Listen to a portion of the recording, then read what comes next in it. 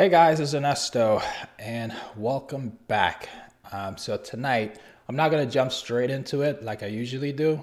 I just want to test to make sure that audio is good.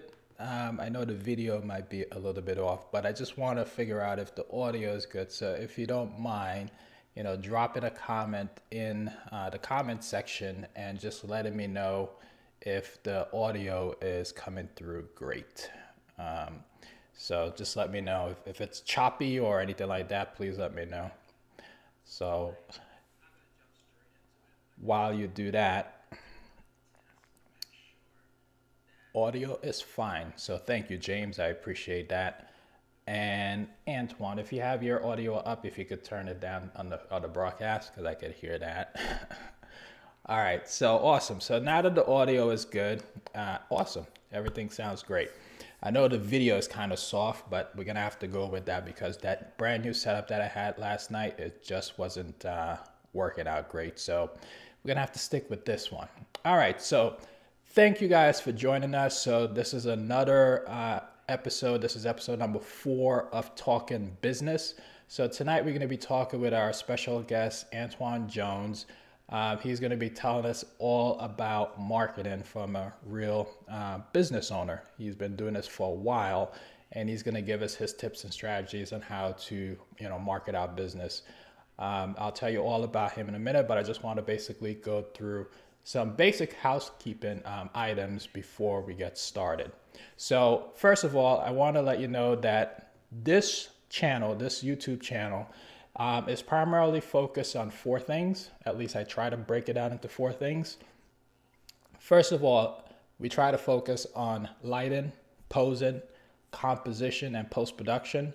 So those are the types of videos that you will find on this YouTube channel. Now there's 2 specific there's 2 special broadcasts that I do, 2 live broadcasts that I do. One is called the Monday Critique, which is basically we review 2 images from the YouTube community, from the subscribers. So we do that every Monday. And then we do this special broadcast, Talking Business, where I sit down and I talk to business owners and they give us insight into how they run their business and give us tips and tricks on how we can, improve upon our own businesses. So these are the 2 special broadcasts that I do, and all the other videos that we do. So if you're looking for those types of videos, that's the type of stuff that you will find on this channel. So if this is your first time here, welcome. I appreciate you watching the broadcast. And if you don't mind, hit that, subscribe button if you haven't already. All right. So another thing that I wanted to tell you guys is that next week, I will be in New York, so therefore I won't be able to do a broadcast. So next week we will be off. So no live broadcast for next week. So no Monday Critique and no Talking Business for next week. But the following week we will be back, and we'll be talking to Jeff all about how to acquire clients. So client acquisition, we're going to talk all about that. So join us back on Tuesday the 23rd, where we're going to talk to Jeff from a wedding photographer perspective. He's going to talk about how to acquire those wedding clients. So join us. And also we're going to still have a Monday Critique, which is going to be on the 22nd.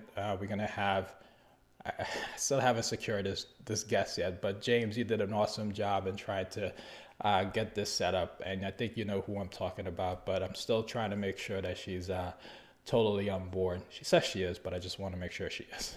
All right. So that being said, so those are the basic housekeeping things that I wanted to get out of the way.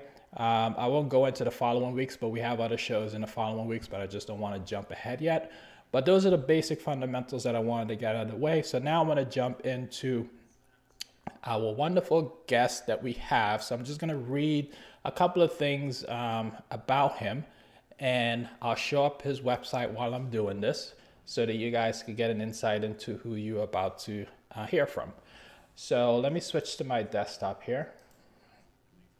All right, so Duane Jones, so that's his name. He's a native Youngstown, Ohio, is best known for professional photography. Over the past decades, Jones has established himself as a force in commercial photography, fashion photography, sports and event photography. Throughout his career, Jones has been nominated for, and Jones received several awards, including this year's nominations for ATL's Hottest Photographer.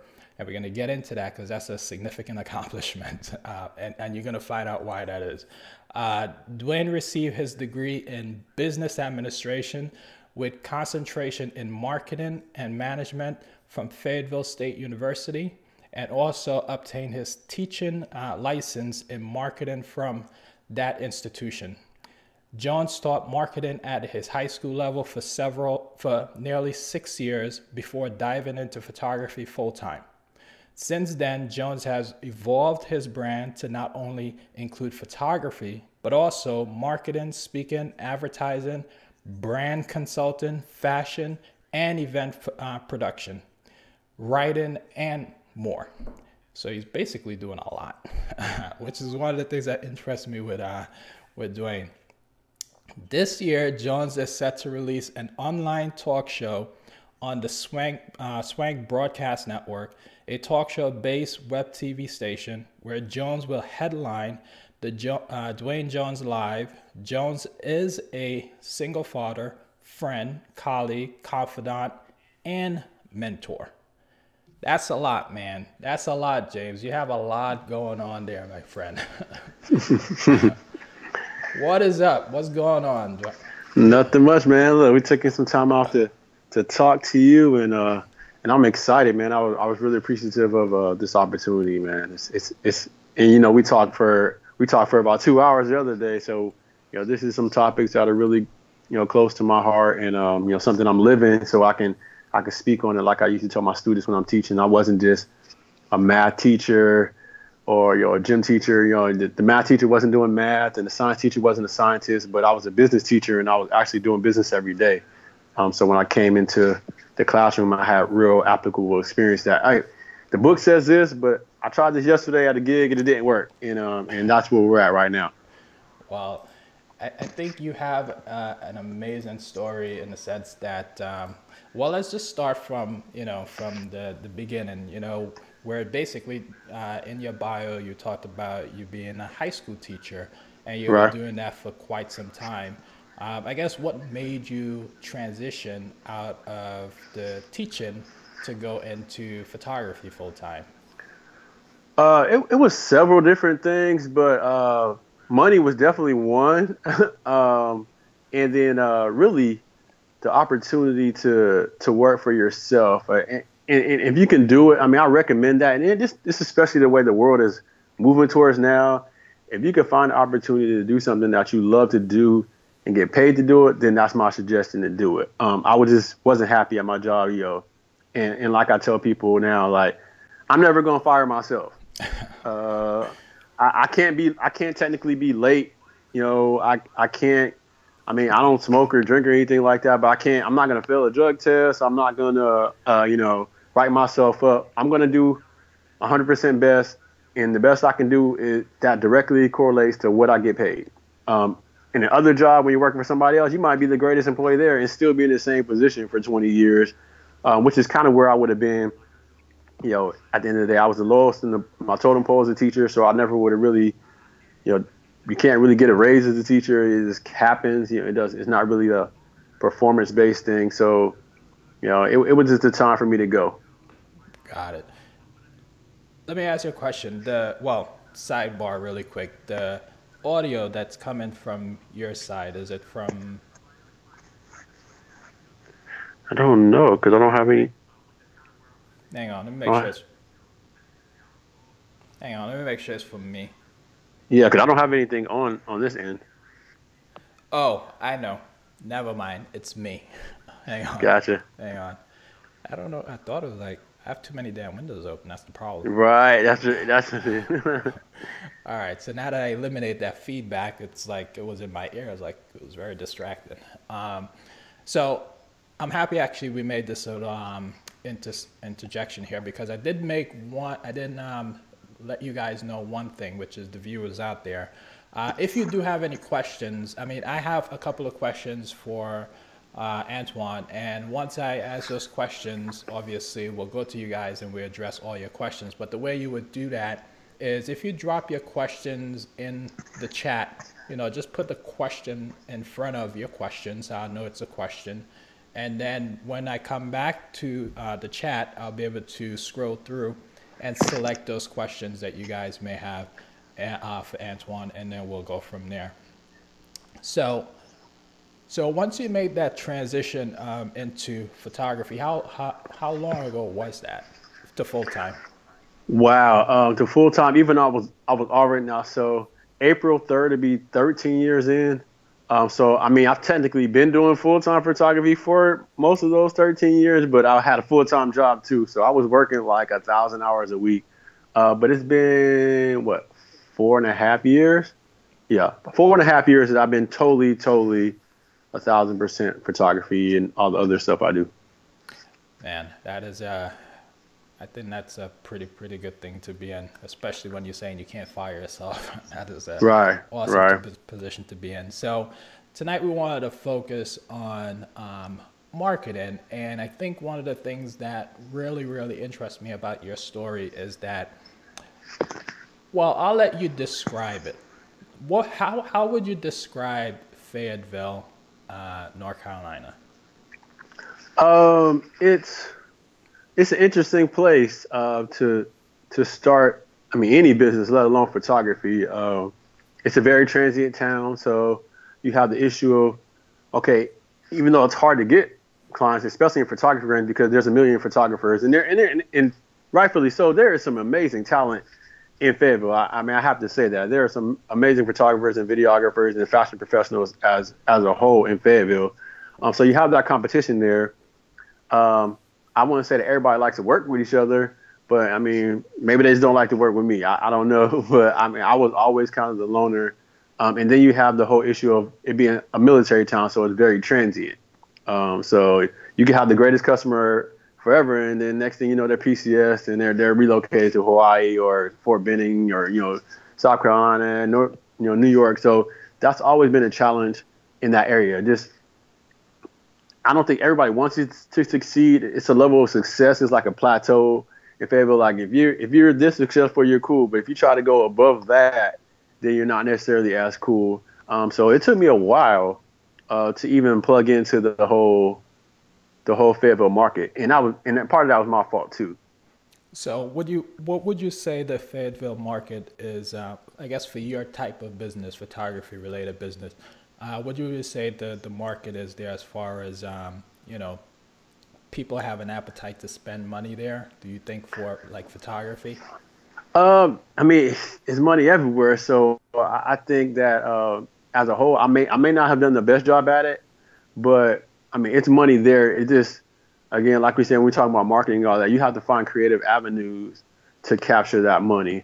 And it's a challenge there because, again, it's smaller. Because I'm in Atlanta now, so Atlanta's bigger. Okay, you know you're gonna have competition here, and that's cool. But there's a million people here as well, so competition may not seem as relevant here as it is there when you have just as much competition, but it's 10 times smaller. So what distinguishes you from everybody else is something that I really take pride in focusing on. Because remember, I was kind of like you. We talked about it. I was kind of quiet. I'll just take pictures. Laugh, giggle. That was my motto forever, man. When I was really just playing around, man, laugh, giggle, take good pictures, and go home. That was my thing. I would just snap. Man, I had other stuff going on, so it was like, hey, man, I'm not gonna linger around. I'm not high fiving everybody. Hey, I'm Jones. I'm this big guy photographer. I didn't do none of that. I just took some great pictures, and I was gone. I mean, I shake everybody's hand, and I'd be at events like at the end of the event, they're like, "Who? What's your name?" I'm like, "Oh, I'm Duane," or "I'm Antoine." They're like, "Oh, you're Antoine." I mean, yeah, they didn't even know who I was. I mean, they knew of my work because I tried my best to put out the best possible work I could, but they didn't know me. So now I'm in the transitional phase of getting the last 2 years I was in Fayetteville, it was really like getting out a little more and let people know who I am, and then they'll see the personality, and that goes a long way as well, which we'll talk about once we jump into all this marketing hoopla. Yeah. So basically, like you said, you transitioned into Atlanta. So what made you want to leave Fayetteville? Like, was there a plateau point that says, okay, it's time to make the move, or you just felt like Atlanta had like a bigger market and that's probably where you need to be? And when did you make that transition? Yeah, some of both. it was like I felt like I couldn't grow anymore. And again, and I'm gonna say this to all professionals, and it doesn't matter what business you are, and we'll touch on photography, but pretty much everything I say today is gonna kind of be like universal. People respect you the least where you lay your head, and you can just take that to the bank, you can cash it. It is $1 million check. So you have to realize that when you're growing a business anywhere, is that you're gonna get the least amount of respect where you base at. So I felt that I was in the Fayetteville market for like 10 years. I thought I kind of maxed out my level of growth based upon what I was trying to do. So I did it the smartest way I could. I mean, I was already going to Charlotte, and I love Charlotte. Charlotte fashion industry is growing because it's like people are moving up. But I thought Charlotte was a lateral move for me. It was only 2 hours away. I was always there anyway. People thought I lived there because I was there, 2-3 days a week anyway. So it was a lateral move for me. So Atlanta, big city, bigger city. I was like, okay, let me try it. My sister was there. That helped. Family's here. So it was a little bit smarter of a move for me to move somewhere where I can get, I'm a single dad too. So I had to consider my daughter and getting her around, a lady and such, my sister and my girlfriend, to get her a little bit more acclimated as well. But yeah, the most positive point was trying to get the opportunity to be in a bigger market. And I didn't care who was here. If it was a zillion photographers here, like I said, it's a zillion photographers in Fayetteville as well. So, I'm going to do my brand and I'm going to grow at my pace and just show people what I can do. So how did you transform your business? I don't know if it would be considered a transformation, but basically you had a stable business in Fayetteville, and right. then transition into Atlanta. Like, how did you start, putting, the checks in place to make sure that, you basically ramp up your business back to the level that it needed to be with respect to how it was in Fayetteville or better? I mean, it was a total grind. Like locked and loaded, grind mode. I was here again, and I did the smartest thing I could possibly do. I started visiting here, like once a quarter, twice a quarter, for about a year and a half before I moved down. So people kind of knew who I was. And then my sister's in fashion, so I kind of had a little leg up on that. So I was going to fashion events, kind of dropping my head in, hey, I'm moving down soon, need to link up. I'm a social media junkie, so I'm always on social media, and I don't take it to the bank. As social media is a cure all, but social media is important in my business for what we do, and it's helped me to grow. So people are finding me and really doing a lot of things that once you see somebody doing something, you just got to jump in, man. Oh, if it's somebody that you like, I research people. I see trends on social media because everything's coming through my timeline. So I'm like, okay, that person's doing this, that person's doing that. This is somebody that I want to work with. This is somebody whose brand seems to align with my brand. Then you approach those people, and you can't be afraid to approach them and say, hey, man, I'm Jones. I've been doing this for a while. I got all kind of other challenges too because I look like a big kid. So that's a challenge I kind of have to work through as well. But when people see my work and see how serious I am, how passionate I am about what I do, then you have to work through some of those disadvantages that we may have. I'm a black dude, so that could be a disadvantage. I'm a single dad, that could be a disadvantage. I look young, so people sometimes don't take me seriously until I start talking and really getting them to understand. Okay, I'm not a kid. And I had to do that when I was a teacher. First day of class, sit down. Hey, I'm not a 21-year-old teeny bopper that just got out of college. I'm an old dude. Even though I look young, I'll play with you, help you out. But we're about business, so let's get it done. Totally hear that. Now, so you transition to Atlanta. You basically build your business back up by networking, showing your face, aligning your brand with other people's brand, and making yourself known. And that's basically how you got yourself back up. So how did you get yourself within that year to become like ATL's hottest photographer? Man, I think it's a dream. It's a combination of putting in so much hard work for so long, and that's one of my number 3 key points in the whole beginning phase of the marketing thing is that I think over the years I've established myself as this is what you get from Jones. You're gonna get this this level of quality. You're going to get this level of creativity. He's going to be cool. He ain't a creeper dude, because, I mean, that's the stigma that photographers get. So you got to kind of be worried about that when you go into photographers are creepy. All the dude photographers try to sleep with all the models and all that stuff. And I've never been that dude. I just want great pictures. I want you to enjoy yourself. Like, the experience to me is like key. Like, so you're selling you before they get to products, before they get to whatever you're selling. I mean, the key is you. So does a personality make people want to come back? You know, if you make a mistake, are you going to own up to it? I mean, like, everybody doesn't like me. I made my fair share of mistakes, but I'll try to own up to any mistakes I made and, you know, try to do whatever I can to either retain or get, you know, or at least have that client say, you know what, he messed up, but he did whatever he could do. So that's all in my spiel. And I put out some of the greatest work I think I've possibly put out in my 13 years in this last year. So it was really amazing, you know, testament to win an award in the city that I just got to. Because, I mean, one good customer, we always say, could change your whole life. For us, one good image could change your whole career. And I got that image at the beginning of the year from a fluke shoot, and that kind of just propelled me into a whole nother level. And I was already doing pretty good, but in the new city, I got that one picture that just took off, and I've been kind of soaring since then. Now people are like, "Oh man, that's the dude that did that picture." When you're known by one picture, like, "Oh yeah, I've seen that picture before," that's when you know, like, okay, things are starting to really, really shape up to where you need to be. So now people are really watching now. Oh, that's good, man. Congratulations, because I think that's awesome to actually, you know, leave some place that you were already established in, to go to a brand new place, to start up a brand new business, and on top of that, to able to, you know, get that award. I think that's a great testament.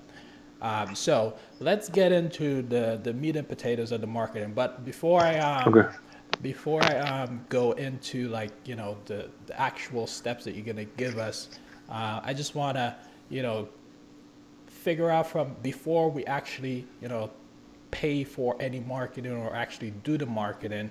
I wanted to just get some basic information before we do that, or you provide some basic advice on how to do that. Okay. So basically, before anyone start to think about marketing, do you think they should really understand, like, their business before they actually say, okay, I'm gonna start marketing? So in other words, do they need to understand their vision and passion for their business in order to start the marketing process? Yeah, I mean, I think that's the number. Yeah, again, first you need to understand you, and I think that's what's left out of a lot of books, is that you need to understand yourself first. So you need to really do a self-evaluation of what are your strengths and what are your weaknesses, and that's a marketing term called SWOT analysis. You measure your strengths, weaknesses, opportunities, threats. That's like one of the most foundational things in marketing. And we used to do this. Now, this is the funny part. We used to do this when we talked about dating a girl when we were like in elementary school or high school. It's like, and this goes for everything. And this is really, really true. Strengths, weaknesses, opportunities, threats, right? But when you were little, it was a list. I said, okay, should I do this? Write down on this side all the pros and cons. You know, write down all the pros on this side, all the cons on this side. If you have more pros than cons, for the most part, then it should be a sound business decision or a sound decision. Should I date her? She does this, she does this, she does this, she does this. She doesn't do this, she doesn't do that. Okay, you got more cons. You might need to lay off that for a while. That's every business decision you make. Should I go into this? Should I buy this new camera? Well, it's 30 megapixels, great. It shoots 7 frames per second, great. But it's $3,000, and the camera you just bought last year was $2,000. It's not really that much different. Maybe I should wait. That's pretty much what we should do. But we should do that with ourselves first. If you know that you don't like being around people or talking to people or interacting with people, photography may not be the job for you, because that's all you do. You got a jealous spouse. Yeah, you may not want to be a photographer. I'm around women 99.8% of the time. If I had a jealous spouse, girlfriend, whatever like that, it would be kind of hard to navigate in this profession. For what I do in fashion, I mean, it's 99% women, and for the most part, it's like 85% females in any form of photography anyway, unless you're doing sports, and that's still, 50-50 at this point.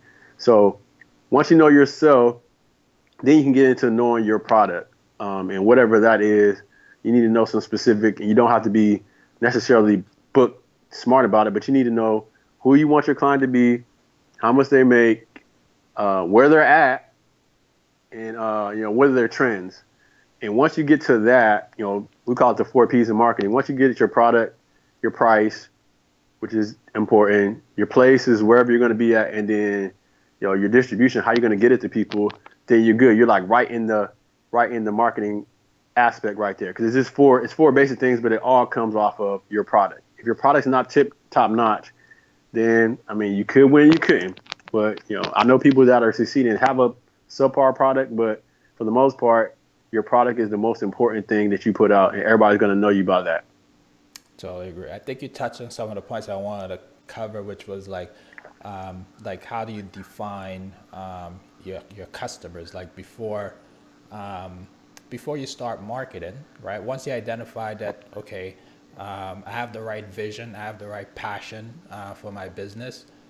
So now, once you identify that, like, what advice or how would you tell someone to say, okay, this is how you need to define your customers? Because if you don't have a clear definition of who your customer is, right, who you marketing to, right, and that's where you go into your research on what you want to do. Example, I've never been an eye candy photographer. That's just something that didn't interest me. I was married when I started photography, so that was something I shied away from because I just didn't want my wife at the time to have to deal with that mentally. But we're in a military town, so boudoir, eye candy, that can go a long way in military town because people want to send stuff over to significant others. They're in Afghanistan, Iraq, getting shot at and all that. So send them something elegant or sexy is something that would be a good market in Fayetteville. That's the automatic trigger. We're in Fayetteville, military people, so family portraits are going to be big. People get married all the time, whether it be small or big weddings. Those are things that you should know or kind of research from your area or wherever you're going to be marketing to, wherever you're going to set up shop at or go to. You need to do some research. And I've tried to do that, through my whole career. Yeah. Well, that's good. So I guess, should you care, from a business perspective, should you care about your competitors? Do you study like their marketing practices before you actually start implementing your own? No, because people are all different. So what may work for you may not necessarily work for the next person. Like my mentor, it's 2 photographers in the Fayetteville studio. I still have my studio there, and my mentor is one of the best wedding photographers in town. So I look at him, I look at his work, and we have very, very, very varied work. Like his work is totally different from mine, mine's totally different from his, and we can ping off each other off that. Do we share marketing? Not really, because we have totally different brands. Me, I didn't ever want to compare myself to local people, and there's some great people that I can name, but since we're focusing on us right now, I won't necessarily drop names on, but like I said, there is some great talent in Fayetteville, and there's some great talent in Atlanta. Obviously, it's celebrity photographers everywhere here. So, but my thing is I'm always aiming for like an unattainable goal. Like I compare my work to like Essence magazine or Jet or some of these other like national or international magazines, and that pushes me because I know that with the equipment I have, I'll never be able to attain that level of photography with what I have. But that keeps me not being complacent. I'm always looking at other magazines, looking at famous photographers around the world. Like, man, I can do my best to try to capture what they're capturing, and I do pretty darn good for what I do to capture what I'm trying to capture that I create in my mind. But I've never said, I'm going to compare myself to Ernesto, because he's in Fayetteville area and we're competing with each other. I never did that because I didn't ever want to get to a point where, okay, now I feel like I'm as good as Ernesto, and then boom, now I've arrived. It's still too much to do to ever feel like you've ever arrived. When you feel like you arrived, that's when all these little kids with cameras that can probably take just as good a pictures with their point and shoot are come along because they're into technology. So I have unattainable goals, but that's a goal that I can obtain if that makes any sense. I know I'm going to be on the cover of a major magazine one day. I know one day I'm going to be shooting with a $20,000 camera and a $40,000 light setup with 25 assistants and all that. But for now, I'm still trying to hit that with a $2,000 camera and no assistant, and my stuff falling all over the place. And I'm trying to stop blowing it and all that. My equipment's all broke up, but that's a goal to me because that keeps me sharp. That's good advice. So I guess this is one of those questions whenever I go into like a job interview or something like that. It's kind of like one of those questions that'll always get you. But I guess, and I guess for me personally as well, do you have to like trying to craft this question properly? Do you have to answer the question of what makes your product and services superior than your competitors, or like do you have to define that? Because when you get a client, right, and Right. a client comes up to you and say, look, okay, I'm looking to book you, but you know, John Doe down the block, he's, you know, doing blah blah blah, you know, do you have to then, you know, come up with a way to then define why is it that your brand, your photography is superior than the other ones? No, I don't do that anymore. And that's not to say that I don't need the money because I am a single dad, but I don't nickel and dime with people anymore. And that's something that helps you sleep better at night is to just stop nickel and diming. Um, if people want you, they want you. All you can do is put out the best possible work you can, treat people the right way, and you know what God has for you is for you. So I can't change your mind. If you already made up your mind, you're going with Johnny down the street. You're just on the phone trying to convince yourself not to use Johnny. Then I'm already lost. Um, I don't really deal with that. I'll tell people from the jump. I'm a great photographer. Am I the best? I don't know. That depends on what style you're looking for. Am I the cheapest? Probably not. So if you're calling me, most people call on that price point. They have a certain price level that they're just trying to get under, or they don't want to go past that. So they're looking for the best thing for the lowest price.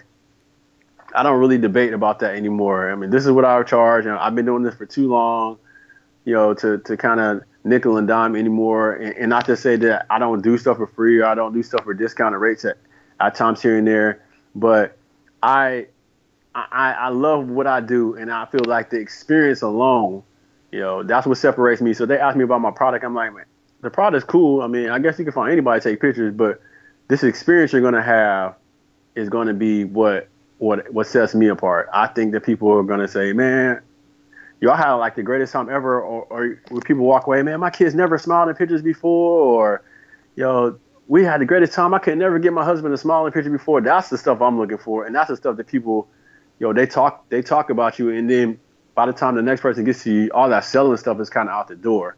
And I don't really sell as much anymore because people usually know of me or they will refer to me. So it's just kind of do I match their budget and do I match what they're trying to do, and then we go from there. Not necessarily, well, I'm trying to choose between you and Derek Blanks because that's one of the biggest, fashion photographers down here, or Nathan Piercy.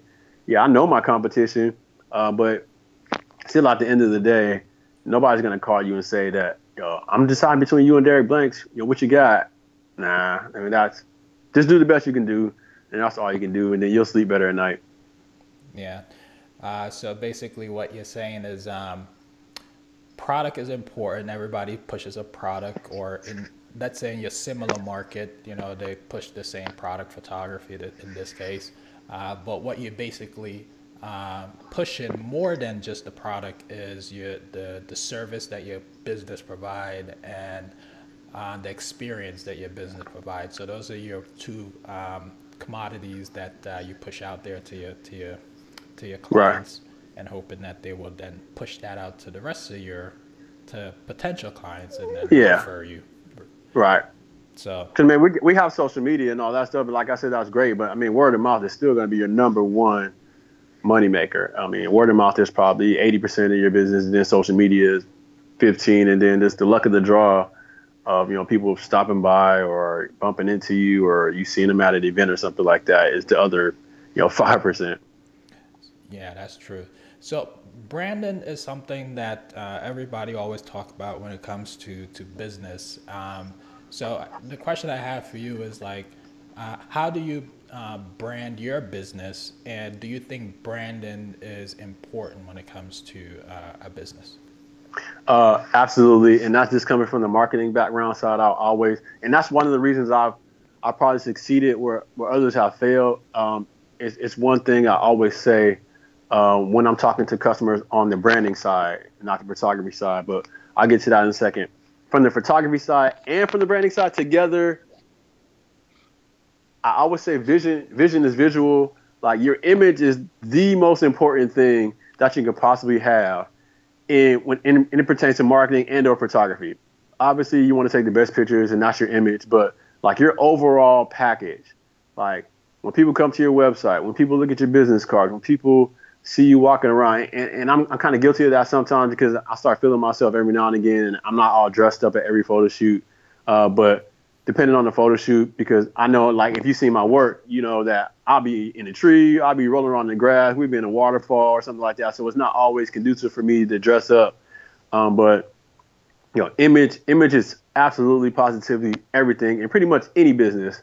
And that's what the barriers I have when I'm doing consulting for clients is, let me see your website, let me see your social media, let me see everything you got. And they're showing me cell phone pictures of their cakes, their websites by Wix, and I have no problem with Wix, but you know, you got stuff pieced together and all this stuff, dark pictures, you know, misspelled words and all that stuff, and they're wondering why they're not getting clients, even though they have a great product, is because they're missing that visual element. People, especially nowadays, I mean, look, you got one shot. It's how many photographers in Fayetteville? It's probably 200-300 photographers just in Fayetteville.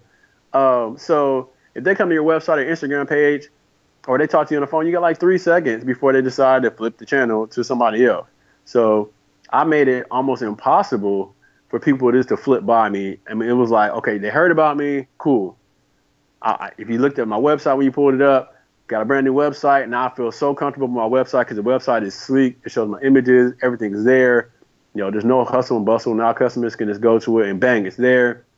Social media is there, which is really important. You can almost shoot your own self in the foot with social media from your, you know, you might have a business page, but your personal page, people look at that too, and people don't realize that you can lose. It takes like 3 times the effort to get a customer as it is to lose one. So all that I made a vow to myself never to rant on social media anymore. I did that about 2 years ago because you might not know it, but I probably lost 30 clients just flipping out or having some type of fake Facebook, Twitter finger beef with somebody or doing something crazy because guess what? You were about to book me for a shoot. Then you see me spazzing out or talking about how sucky the world is or I just had a bad day, so I went to social media and just flipped out, and then I lost customers that way. So image overall, not just your pictures, but how people perceive you is probably the easiest way. That's how I got my success, is that I know how to fandangle things, you know. I have products, you know, which we'll get to in that, but, you know, I wanted my image to stand out and not, if you put my business cards down on the table, I wanted somebody to be like, oh, wow, you know, because it's already 500 business cards on the table. So what made my business card different? You know, that's what I put into researching and getting it there to that point because that was a part of the visuals. Same thing with my pictures, you know. Photographers make a really, really, really big mistake is that they like posting. I don't do that. Why? I'll look at people's social media and go, why did that photographer, like you have the choice of what you post. So why not just post your best? You don't have to post 1,000 pictures. I don't ever really post behind the scene pictures or a screenshot of the back of the camera and say, okay, wait, no, that's not your work. And I will flip out on customers for posting unedited pictures that I took, you know, screenshotting the proofing site or something like that. Like, no, I mean, I have that bold, like my proofing instructions is like, here's the website, here's you go. Absolutely do not screenshot or repost proofs. How about because an Instagram filter on top of your picture? I mean, that's not as bad. I don't get that as much, but because there's only so much you could do, like unless you start adding little hearts and stuff on all that, and that doesn't mean they didn't like the picture. If they're doing all that, it doesn't mean they didn't like the picture to begin with. So you have a bigger problem than somebody putting a filter on there. But I haven't really had people over filter my pictures. I mean, I'm trying to do crazy stuff anyway, so I mean, I don't think you need a filter, but I have had some clients that like posted proofs or, you know, we got a light stand or something in the picture or something like that because they posted a proof or unedited image, and I don't give unedited images. That's not me. And people go, wow, all my other photographers did that. And I'm like, well, that's cool. But let me explain this to you. And we're going off the marketing aspect. I said, have you ever driven a car off the lot with 3 wheels? And they're like, no, that's stupid. I would say it's the same way for me. I mean, I built a Ford car. You know, we had the metal, the tires, the rubber, the glass, and all that stuff. That's cool. Those are all individual pieces that go to my car. But at the end of the day, paint job and everything, that's when I give you the car. You're not saying this is Jones's car when it's only 2 tires on there. It's all, just no windshield and all that. That's not my product. My product is the end product that, I got time to edit. I got time to crop stuff out. You're satisfied. I'm satisfied. That's stuff that goes to the market. Everything else is on a secure website, password protected, so it doesn't get out to the public. So one day, 3 years down the road, it's some weird picture because somebody, I forgot I wasn't supposed to post an unedited picture. Now you got this image out there that is not you. It's only part of you, and you could lose customers like that. So I try to safeguard that. You put out the best work you possibly can all the time, and that includes, finished goods. So branding to you just doesn't mean website, social media, business card. It also means how you present yourself physically to someone, like how you present yourself right now to us with a bow tie and stuff like that. Right. And this is funny because I got the bow tie on and the shirt and all that stuff with the hat on, but I got like some sweatpants on. But it looks good because we're marketing right now, so we got to make it seem like we're just not sitting at home with some sweatpants on. We got to look sharp because it's all a part of the process. Yeah, and I think that's important because sometimes people get wrapped up in the standard stuff, which is the website, social media, business card, letterhead, and all that good stuff. But how you present yourself to someone physically, how you talk to someone, how you present yourself now on social media, like you said, you say the wrong thing and then you might offend the wrong person. Right. So you have to basically have all those things in consideration when you are running a business. So it's very important. So let's talk about budgeting for marketing. Okay.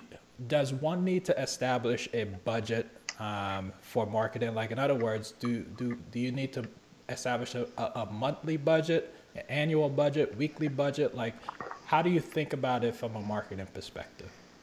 From a marketing perspective, I try to tell my clients to put aside, obviously I have, monthly fees, and that's pretty much how it would go. Even if you were doing it on your own, you need to set aside some monies.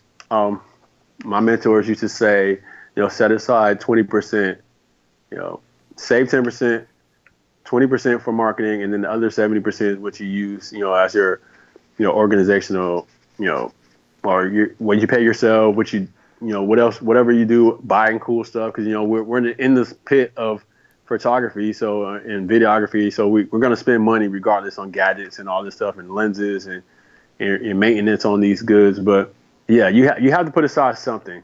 I don't know if it's necessarily always going to be a set amount, but say I need to do this because there's just certain things you need.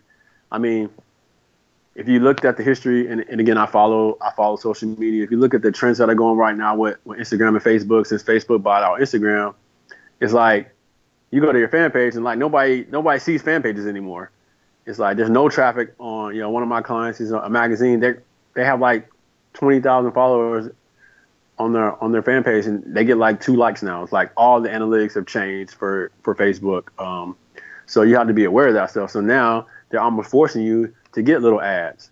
And you don't have to spend a lot of money on ads. And that's where people go wrong, is that you don't have to spend $100 a week on Facebook ads. You can spend $7 a month on Facebook ads and still get, some substance out of it. Same thing with Instagram. Instagram is like blowing up right now because for us, it's just images, and we can get so much accomplished by posting the image and working with other people that it makes it better. So marketing, is definitely needed. You need to make sure that you're like, I'm out of business cards right now. I'm like freaking out. I was like, I need more business cards because people know me by my business cards, and I meet people all the time. And like I said, we got some technology in there too, but sometimes people want that in their hand, and we got to be able to give it to them, and we got to be able to do flyers, depending on what your business is, sip in shops, host your own events, work with other people. So you'll need a little bit of money to work with other people to do some things that you want to do. So that marketing aspect is key. And I will say this because I always tell people this. I know some amazing chefs. I know some amazing cooks, makeup artists, hairstylists, photographers, wardrobe stylists, computer analysts, all that stuff that have their own business, but they don't know jack about business. Their major wasn't business. They love to cut hair. They love to take pictures, but they don't know anything about business.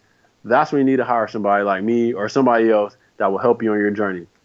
You just have to be upfront when to say, this is my budget. I got $300 a month, $500 a month, $1,000 a month, but this is not my element. Like my client, my boutique client, she's in the military and she owns an online boutique that she's looking for a storefront. She's not necessarily wanting to focus on all this stuff, and nor did she learn all the stuff that goes into marketing. So this is the time that you need to hire somebody or start collecting money to hire somebody to do the stuff that you don't know, because it's so much harder, trying to navigate your business. And you got, the first 3 years. Most businesses that are going to fail in the first 3 years. And it's mainly because of the marketing, where you positioned yourself from the beginning. A lot of photographers feel that way because they position themselves as these like $25 photographers or $50 to get the disc and all the pictures on there. That you're just gonna kill yourself. Charge what you want to charge and give the quality that you want to give from the jump. You may get less clients, but you get the clients that you want. And guess what? Those clients are going to refer you to clients that are in line with that, as opposed to you got $5,000, $20 photographer, 20 photo shoots, and guess what? They're all going to refer you to $25 clients because, hey man, Ernesto do them $25 shoots. You spend just as much time on a $25 shoot as a $1,000 shoot. I promise you. That is the hardest lesson I learned, is that you discount a shoot or give away a cheap shoot, you're going to work just as hard for that little crappy shoot as you will for a $2,000 customer. It just works out like that. People don't care if you give them whatever you want to give. They want royalty if it's $25 or $2,000 or $2 million. So why even entertain yourself with something that you don't feel is worth your worth? So basically, as far as the marketing, I heard you say, utilize the social media, which is Facebook, Instagram. Do you advise like any other means of marketing, like Google AdSense, or what else is out there on the web? Yeah, if you have that, some type of email marketing platform. You could do the cheap one and that's the number one for everybody out there.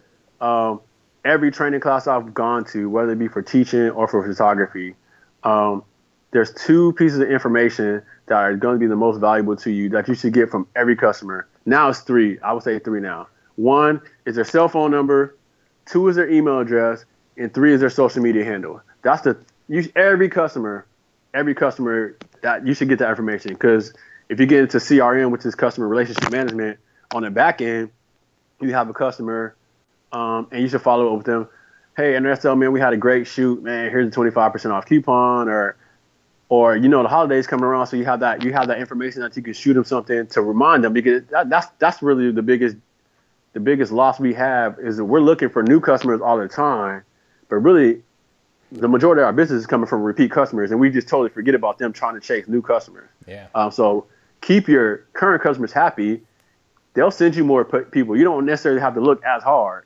So I follow up all the time. Hey, what you need? I'll drop something in your Facebook inbox now. You can start doing more with Facebook inboxes now, so you can inbox them. I wouldn't say spam people to death because they'll start blocking you or unfriend you or whatever. But Facebook inbox, Instagram DM, email marketing. Those are ways to follow up with your clients. Say, hey man, how you doing?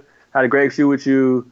I remember that your daughter's about to graduate high school or something like that. I do senior pictures as well. So then you're just recycling. You went from a family picture, and that's the whole beauty of it. With families and photography, is that you could do one thing, and that thing could branch off into 10 million other things if you just ask for the business, because they're not gonna just necessarily remember you all the time. Oh yeah, he took our family pictures. I didn't know he did Little Pee Wee Sports Center, or I didn't know he took dance pictures. I didn't know he did weddings. All that off a family picture. You got a client forever. Your kids grow up. Every phase of their life, they'll get you. Every milestone, they'll get you. They'll start telling their family and friends, and that's more branches. Like, I did family pictures when I was in Fayetteville last week.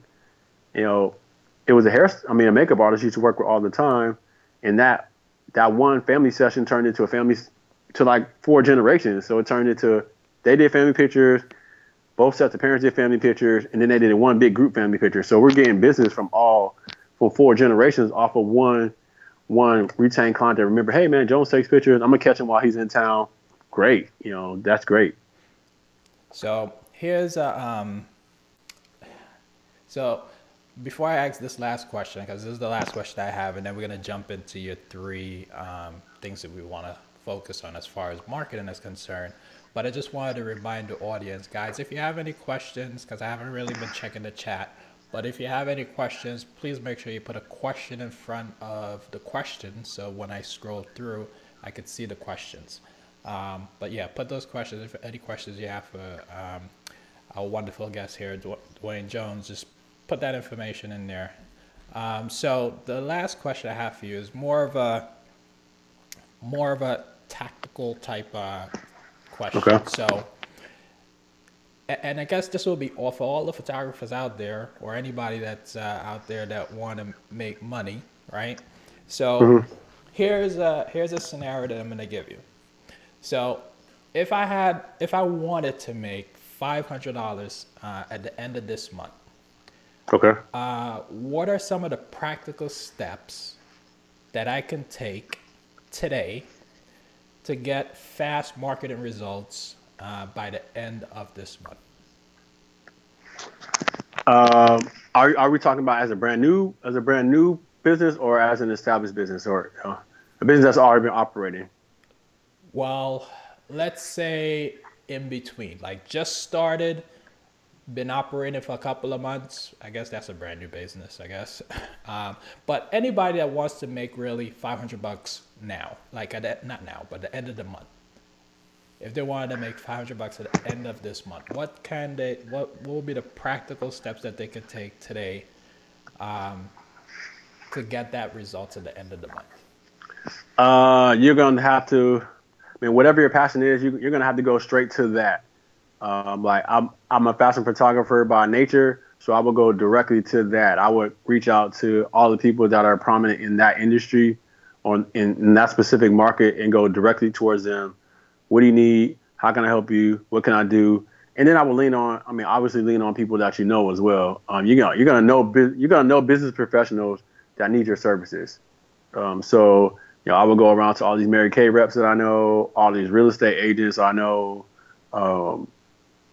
I would hit my circle of influence first. I don't have any family in Fayetteville, or really only my sister and my close family here, and girlfriend, all that here.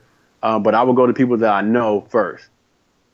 And I wouldn't say give them a sale, but you would just kind of create something that gets people gets you in their mind. So, hey, this is what we're doing. Check out some of my new work. Or, hey, what's going on? It's basketball season right now, with the transition from football to basketball. So now, who's doing team pictures and all that? I'm like really big into that, trying to find the next step before the step happens. So yeah, your circle of influence is going to be number one. Then you're going to start going to the next level of your circle, which is people that are prominent in that industry, whether it be hair, makeup stylists, all that. There's a billion of them. So you're going to catch at least one. If it's 500 makeup artists in Fayetteville, you can get 2 that need a photo shoot because they need to upgrade their website. And then you have to do a whole lot of education. And that's one thing, again, if you don't have the business acumen, you need to get somebody on your team that does. I know how to talk to people and get them understanding, because I'm not selling people stuff most of the time. I'm educating them on what will make their business better. And that comes off a whole lot more smooth than trying to sell. Hey, I got a $50 photo shoot. I got a $100 photo shoot. This is what I charge. What I charge. No, I looked at your website. Now Ernesto, that you got those cell phone pictures of your shea butter. You need me to come in through and take some good pictures. I'm more leaving it to the client at that point to say, yeah, man, my joints is kind of dark and I'm not really selling. And that's when you go into your pitch. This is what I do. This is what I offer from there. So you just create a need. And again, that's your job as a photographer or Mary Kay rep or makeup artist or whatever to get people to understand the need for you. And once they understand that need, then you're good. All right, now all you got to do is produce. And from there, yeah, you can make $500 real quick. You can make $2 million if you really wanted to, but you got to beat the streets too. And that's something I'm learning here that I have to get back into the cycle of. I didn't have to beat the street as much in Fayetteville anymore as I used to. But now here, I got to hit the road. Like, I'm on the phone. I'm on my cell phone. I'm emailing people. I'm inboxing people. I'm stopping by places. I'm reminding people, hey, man, remember you said you were going to talk to me? You got to if we're going to eat. And we need to eat, you know. So so if you want to make $500 right now, hit up your circle of influence first, your friends circle. Right. Hit up your industry friends, you know, well, friends or business people that you know. You know, educate yourself to make sure that when you do hit up those business people, that you go in there, you be like, you know what, I'm not here to sell you anything, but I did notice your website. You know, Right. Yeah, your website. Yeah, your Instagram, man. I seen you taking pictures of nails, but let me, and then you show them samples. Hopefully, you got some. And again, it might take something free. I'm not opposed to free or trade situations. It just has to make sense at this point. When we first started out, it was like, okay, let's do this because people need to know who I am, or people need. I need this for my portfolio, and you do gigs based on that. Now, if I'm doing something for free, it's because I want to do something creative, which I'm at that point now. It's like I want to do something creative because I've been doing a whole lot of stagnant stuff lately, or it's going to benefit you both, and then you go do something for free. But yeah, free is going to always be, no matter how much money you make, free is always going to be an option because it should be an opportunity for you to get into some circles, or you might know a hairstylist that owns 4 boutiques. Hey man, I'll do your main boutique first for free. And then you still got 3 more to make money off of, and then that 4th one will come back around when it's time to take pictures again. So now you got 4 new clients as opposed to 0. You just got to think about some stuff like that. Yeah. All right. So now I'm going to toss it over to you, and you could give us your 3 points on marketing, and then after that we'll jump into you guys, because you are part of this interview as well. So please drop your questions in the chat. Make sure you put the question, the word question, or you could put the question mark in front of the question, so I know it's a question, and I will, get to it, and we'll ask Antoine, and get some answers to it. All right. So yeah, and I think I'm gonna start a little differently because I saw a question that would lead me into my first point. Okay. But the question was when I said that people don't respect you where you live, and somebody said, well, how is that so? Or how do you know that? Or something like along those lines. This is what I'm saying about that. It's not that I'm not saying that people are gonna be like, oh, that's Ernesto or that's Jones. Nah, I don't respect it. I'm gonna say they have a less respect for your grind because they see you all the time. It's just people just get comfortable with you, or for the most part, family is another thing that will kill your business, which I'm kind of happy that I don't have that much family around me for that particular reason. Is that family and friends will automatically assume that you should be shooting for free, or you should be hooking them up and all that. So when I say people respect you, at least where you lay your head out, that's because they're most comfortable with you. So I've known Jones for 30 years, you know what I'm saying? I know him when he's a little baby, you know what I'm saying? He gonna hook me up, and that's not necessarily, those aren't the people that are gonna go to war for you and gonna tell people about you, because they're so comfortable with you that they don't realize that they're not really respecting you anymore, because you're just like brother or cousin or friend, or we've been cool for so long that, so that's helped me in Fayetteville. So now I leave Fayetteville. I've been gone almost a year and a half now. Now when I go back, I make more money in Fayetteville. I still make the most amount of my money in Fayetteville. And for the last year, I've only come to Fayetteville either a week, because I still have my apartment and everything there. But it's either a week or now I'm down to 3 days. So I'm down to Friday, Saturday, Sunday. I come in town and I'm like overloaded. I did 12 photo shoots in 3 days. Wow. And it should have been like 14. But I did 12 photo shoots in 3 days when I was in Fayetteville, because now that I'm gone, the respect level has increased a little bit more because I'm not accessible as I was. I'm here every day. People see me running around town all the time. They know, oh, that's Jones, so they forget about me. But now that I'm not in town all the time, now, oh, when are you going to be in town? I need to book you. Cool. That's no slight on them. It's just people are just comfortable with you where you are. So when you start branching out to other zip codes, you move, come back and all, you'll see the difference. And I totally see it, because I still make more money in Fayetteville than I do in Atlanta, and I'm only there 3 days a month. So 27 other days when I'm either out of town or in Atlanta, I make less money still than those 3 days when I'm in Fayetteville. So that leads into my first point when I talked about the product. Your product is the absolute, and we touched on it earlier, your product is the absolute number one thing that you always should have on point. Your product is everything. And I mean your product as in you, and your product as in whatever you're outputting. I do my 1,000% best to put out the best, absolute, positively astonishing pictures I possibly can. I don't post all the time. I'm not posting 45 pictures a day. I don't even post one a day. I post the best work for that, that shoot or whatever, and I move on. And I present myself in a way that people can't say, Jones trying to sleep with all the models, Jones is rude, Jones is mean. I'm part of my product. So I say laugh, giggle, take good pictures, and go home. I mean that. I have relationships, so I'm not lingering around a whole bunch of females. I don't want to get the wrong impression. I don't touch anybody's female model. And for a good 8 years, I wasn't even at photo shoots by myself. Like I always had a makeup artist or hairstylist or somebody friend or something like that. Or hairstylist would say, "Man, I'm about to leave, Jones. I'm done with hair." I'm like, "No, you're not going anywhere." I don't want to be in a room with a female model or a female client by myself, whether they're married or not, because I just didn't want to put myself in that position that they could say I did this or I did that, or we're looking at each other all weird, and it's awkward. Now, I mean, I'm almost 13 years in, so now it's kind of, I buffered myself over, a period of 12 years. So now it's kind of like, well, Jones tried to touch me, really? So in 13 years, he's never tried to, sexually harass any model, and then all of a sudden, you were the one.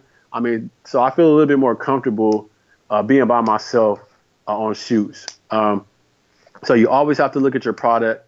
You and your product are one and the same. You put out the best. Again, with your product, if you aren't good at something, i.e. marketing, editing, delivery, wrapping stuff up. I mean, some people, they have a business, they're just not good at wrapping stuff, man. Get a kid, another adult or somebody to wrap up the stuff so your presentation looks good. Whatever you don't do, link up with somebody that can do it, and then you're good. And that just leads to my next point. Relationship building is still in your product. We want,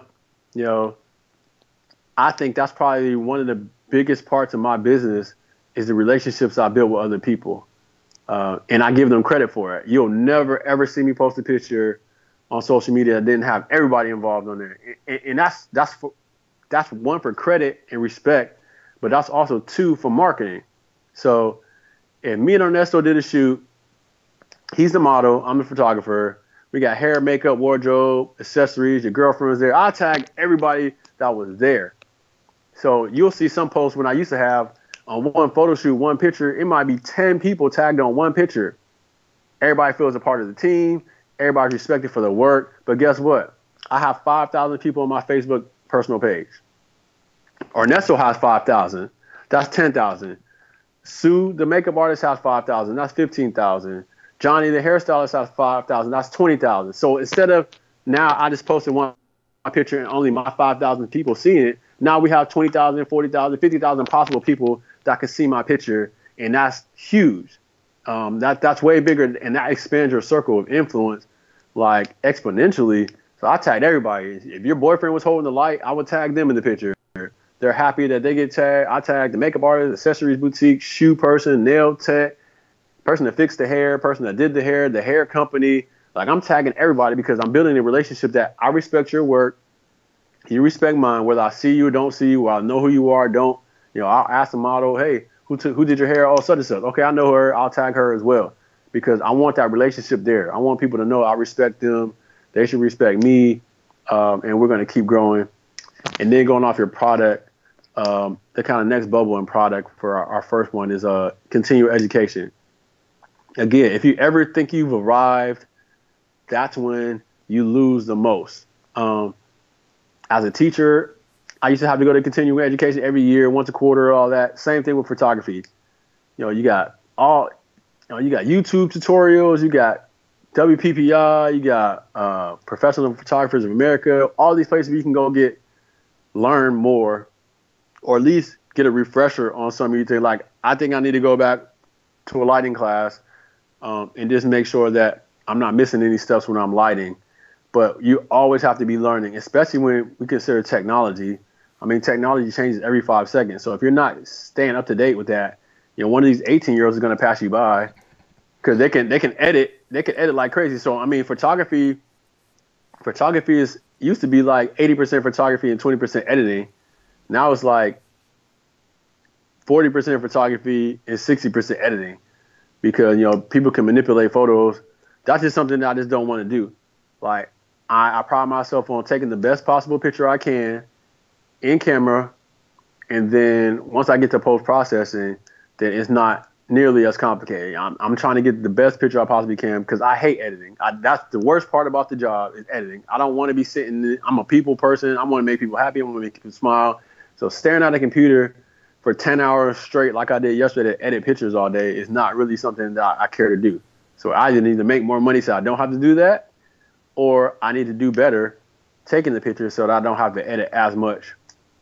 And then the last thing, as far as the product, you know, another step that I skipped, well, I didn't necessarily say I skipped, but, you know, business credit or personal credit can definitely help you out. When you're talking about financially, when you want to move to the next segment of your business, it's a lot easier when you've already established yourself. So do your business right the first time. That helps with your processing. So incorporate, or, you know, I would recommend an LLC or corporation.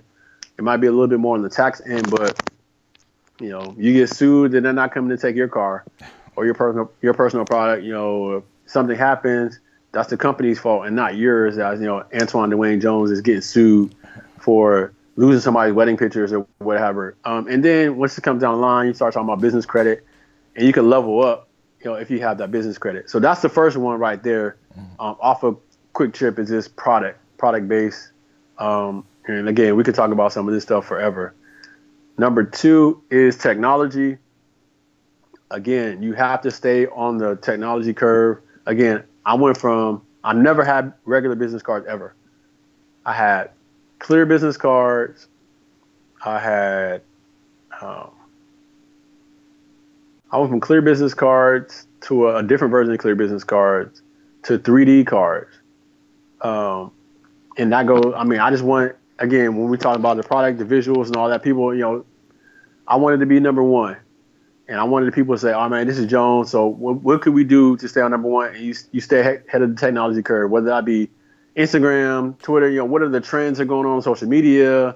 What new apps are out? So I go business cards, you know, whatever is technologically advancing your career, like it's an iPhone app called Pocket Suite. Man, you could save your life. And I never thought you had to do this, because I'm the type of person, Ernesto, we got an appointment at 3 o'clock tomorrow. I'm going to be there. You don't have to tell me at, you know, noon the day before and then noon the day of that I have a 3 o'clock appointment. You know, I'm going to be there because I put it in my phone.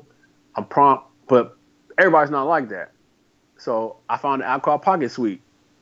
You can put all your clients in there.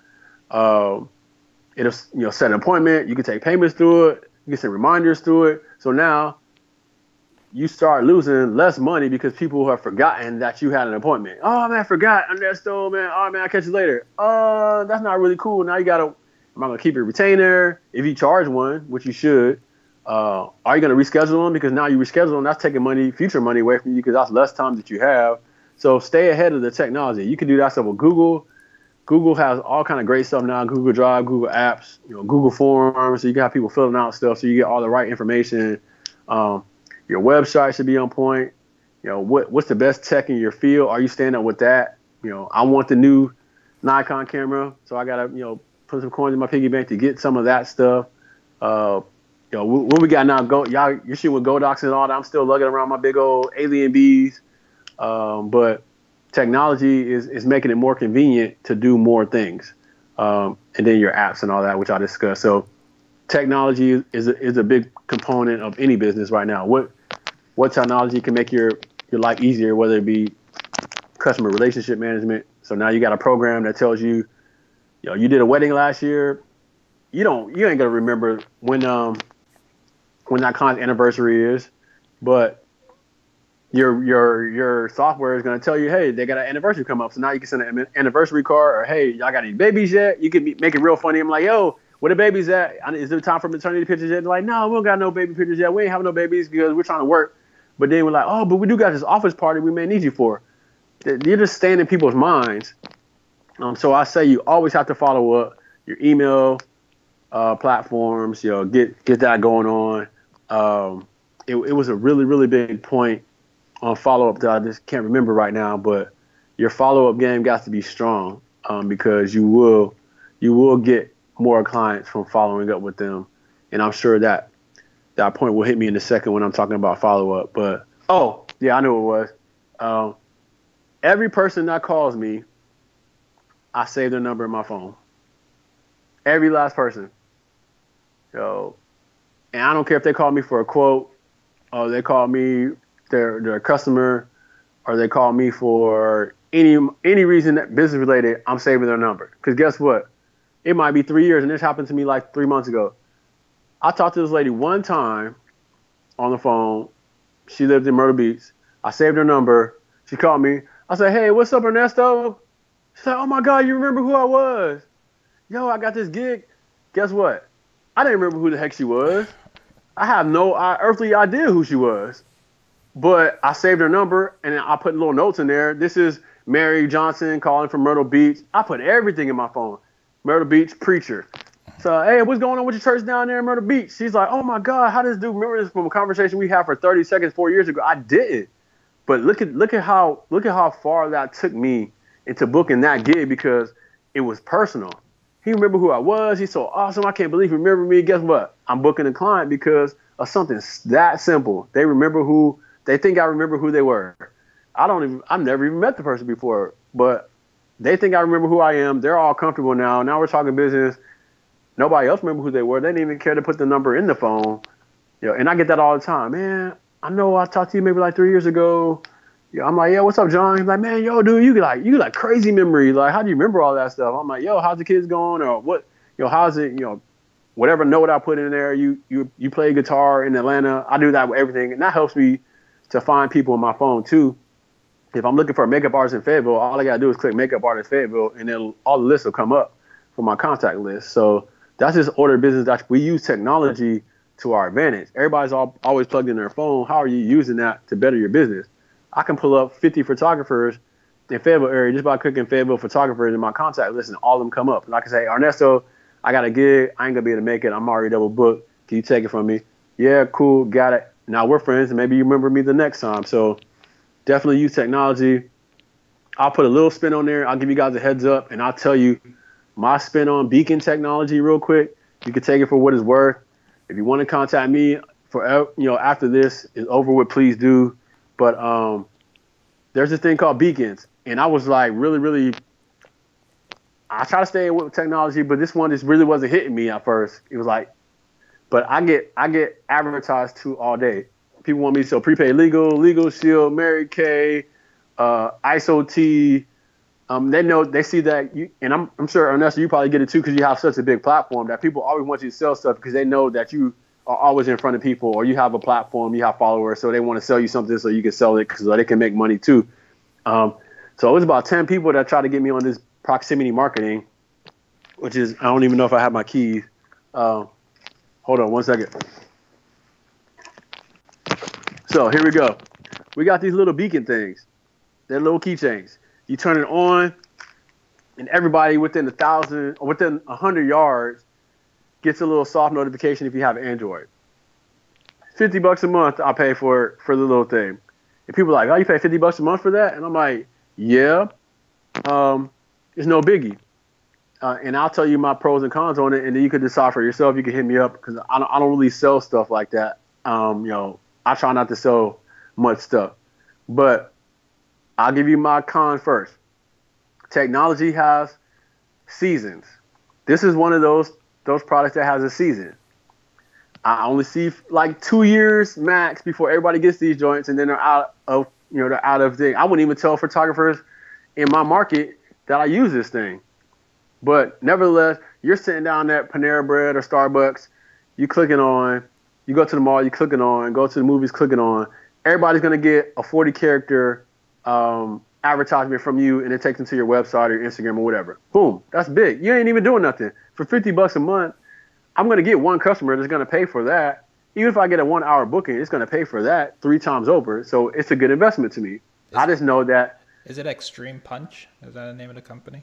No, I forget what the exact company is. I have to look it up, because I mean, you really don't even really deal with the company. You just once you get it, it auto drafts, and you can change it and do all that. And once they get iPhone, I think once iPhone's added to the platform, then you got two years before everybody has it. But you should be making money off of it before then. Somebody asked me about it. I said no for 10 times. The 10th person that asked me, I said, okay, tell me what amount of traffic you get and show me the money. Like, if you're making money off this thing, it's doing everything you said it's going to do, then show it to me. She showed me her little checks. I was like, cool. So I know that, hey, if I just get one customer a month from it and I'm not doing anything but clicking it on, then that's a win for me. Now, if I start getting 20, 30, I start sending my daughter to school with it. She got one. My girlfriend's daughter to school with it. She got one. And then I go to wherever I go. That's three advertising. When we talked about advertising, that's 3 ways to advertise, and we're not even doing jack. I don't have to talk to anybody.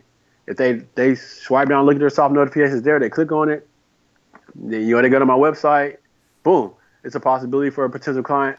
For $50 a month, that's one of the cheapest forms of advertisement you're going to get is $50 a month. I mean, you can spend that on one ad in Facebook or Instagram. So $50 a month is a smart advertisement for now. Now, 2-3 years from now, when everybody has it, then I would say just trash it, go ahead and cancel it. But for right now, you got 2 to 3 years to use proximity marketing.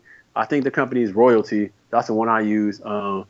If you want more information, you can inbox me or whatever. But I definitely wouldn't tell everybody in your market that you got it, because you only got a 2-year window.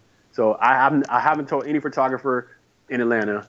You're the first photographer in Fayetteville that I've told about it. One other one told me about it. But I told him no, because he was like the first person that told me about it. I said no. But stay ahead of technology. And then the last point I'm making, we can answer all these questions, is diversifying. Once you get stable in whatever business you're doing, Mary Kay, photography, chef, you need to diversify.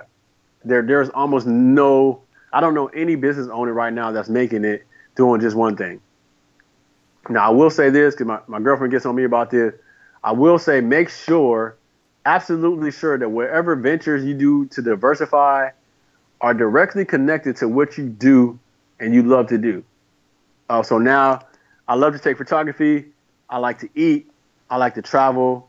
So we merged, photography with vacation. So now we're doing photo tours. So now we can take 20 people we took 20 people to Jamaica. Not only did we get the vacation, we got photo shoots in really cool places, but I enjoyed all that for basically free. But that's another form of income that we could do, and enjoyment, because I've attached that to something I already enjoy doing. Same thing with a lot of the other projects I'm connected to, magazine stuff. Again, if I'm going to do something free, how's it going to benefit me? If I'm shooting celebrities now, or and that's a big word down here, celebrity photographer, celebrity wardrobe stylist. I don't care if you call me the janitor, as long as it's beneficial to me. But moving toward knowing exactly what I want to do and keeping up with trends helps me to diversify. So now I went from regular industry size models. In 2018, I'm going to plus models. That is the biggest industry right now in photography, is plus modeling. Unless you're just fully established in fashion, as far as $1 million or $100,000 photographer, look at the trends. Plus modeling is growing. There are no plus model photographers really in my area. That's something I did the research on. I'm diversifying into that. And then making sure that I continue to build relationships and grow from there. So I'm always trying to meet new people. I'm always trying to show people my work. I'm always trying to work with different people so I can diversify. So they'll bring you into projects that you might never have been into, because you've built relationships with people. Like, one of my clients is I took pictures for her son's Pee Wee team, but she's a marketing manager, so she's working with the doctor's office. And now we're going to be able to take pictures of a doctor's office just because we diversify and we start working with people. So commercial photography is on the rise. For me, that's just something that, because fashion, I mean, depending on who you are or the season, fashion photography could be lucrative or it could not be. And then the last thing, my point on diversifying is, once you get to a point where you're settled, get you a nonprofit organization, not only for the tax benefits, but goodwill goes just as far as advertising. When people see you're doing good in the community, they'll gravitate toward you. So 2018, we're working on Fit Kid Fresh. That is like our kind of like fashion play on the NFL's play 60. All the kids are stuck in their phones or they're stuck on video games. They don't really exercise anymore. Like I got a teenager that doesn't really exercise at all. I'm trying to get her out to do more. So my nonprofit is going to focus on doing cool stuff and doing stuff that now I can mentor, little boys from age 10 to 18. We'll take pictures. We'll do stuff. I got a cool little merit badge program. It's going to be like bow ties. So when they level up to the next level or they get some positive thing in the community or at school, then they'll get a bow tie. It's like their merit badge. They'll get a different color bow tie, different color tie or something like that. So I can teach them about, wardrobe, teach them about being a man, help them out in their time of need, and still get them to do active stuff. Like, we're going to play laser tag. No, we're playing games all the time. It's like, no, I wanted to get you active. You can do all kind of cool stuff. Go play basketball, go play flag football, laser tag, go camping. I know us people ain't necessarily big on camping, but trying something new and being around different people is good. So that goodwill aspect of your business could go further. That's why a lot of, all these major corporations have, their little nonprofits connected to them, because they understand that. And you can get more, you can get money from several different ways for a nonprofit, but the tax benefits and the goodwill by itself helps you grow. So that's it. We could talk about marketing for the next 10 years and still barely touch the surface. So, anybody can always contact me. And I know we're going to get into this question and answer section. So we will definitely do that. I see James Parrish is talking about the beacons. Yeah, we'll get to that and get people on some of that stuff. So what questions do we have lined up right now? So before we jump into those questions, I'm going to break away here for a minute. So I just want to talk really quickly about our photo walk with myself and Photo Me Ike that we have on February 27th. If you guys haven't, what I would say, if you guys are going to WPPI, or even if you're not going to WPPI, you can just fly out for that one day. You can fly for that one day to attend this photo walk / photo shoot. On the photo walk and photo shoot, we're going to be covering posing, lighting, composition, talking about gear. So we're going to have an amazing model there. So if you are coming out, join up for the photo walk, and we'll have a great time. So please go ahead, if you haven't already, go ahead and purchase your ticket to join myself and Photo Me Ike on February 27th in Las Vegas, Nevada. All right. I think tickets are dirt cheap with respect to just flying out there for the day. So even if you don't want to attend WPPI, you could definitely fly out for that day just to attend the workshop. And that is all I have to say about that. So now we're going to transition and go to the questions that you guys have. So James, just earlier, I know you don't have a question there, but earlier in the initial broadcast, yes, you're spot on, and I think you know what I'm talking about. So one of the questions that James had, and we already addressed it, but I'll just read it just so we know, just so you know, James, that I saw it and I didn't bypass it. So one of the questions that you had was, if you were just dropped in a new city, what would be your first steps to get in business, building clientele? So we kind of already addressed that early on in the broadcast. So I would think that would be, I think we could move on from that question. So the other question, I think you opened and answered this question, Antoine, when you were going on, when you were talking about your 3 points, and that question was from Stephanie Adele. Can you explain more behind people respect you less, where you lay your head, and do you have advice on how a photographer can fight through that possibility?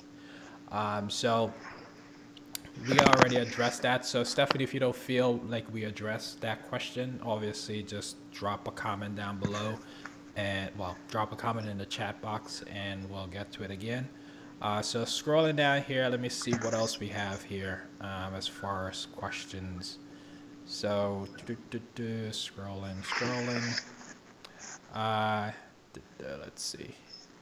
And sorry guys, I'm looking for the question and the question mark. So if I bypass your question, that's because I didn't see the question mark or the question. So let me see here. I think there's a question here from Creative Vision. I understand that you maybe should not post before pictures in portfolio, but I think Insta Story is a good way to show that you are a human, friendly, and think like that. Do you agree? So I guess to sum up what he's trying to say here. Antoine, while you move around the mic on your thing. I got you. Oh yeah, moves around as well.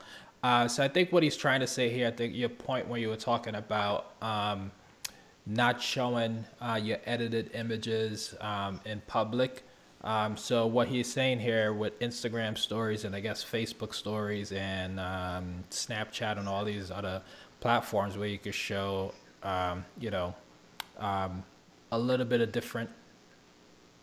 of a connection with, I guess, with your subscribers or followers, by showing them a little bit of behind the scenes of what's going on with like Insta stories. So you're saying, do you agree with that or not? Yeah, I definitely do. And again, that's another reason why I need to diversify a little bit, is because I'm usually by myself. So a lot of that stuff is a little harder, trying to take a picture, then you want to do something behind the scenes or something like that. Now, behind the scenes from a cell phone is totally different than behind the scenes or you're posting unedited pictures. I'll do little boomerangs and stuff like that. And I will say this, I would recommend that you not bombard people with the whole photo shoot on Facebook Live or Insta Story or whatever like that, because then they're not going to really be interested in the pictures if they've already seen the whole entire photo shoot 100 times before you post a picture.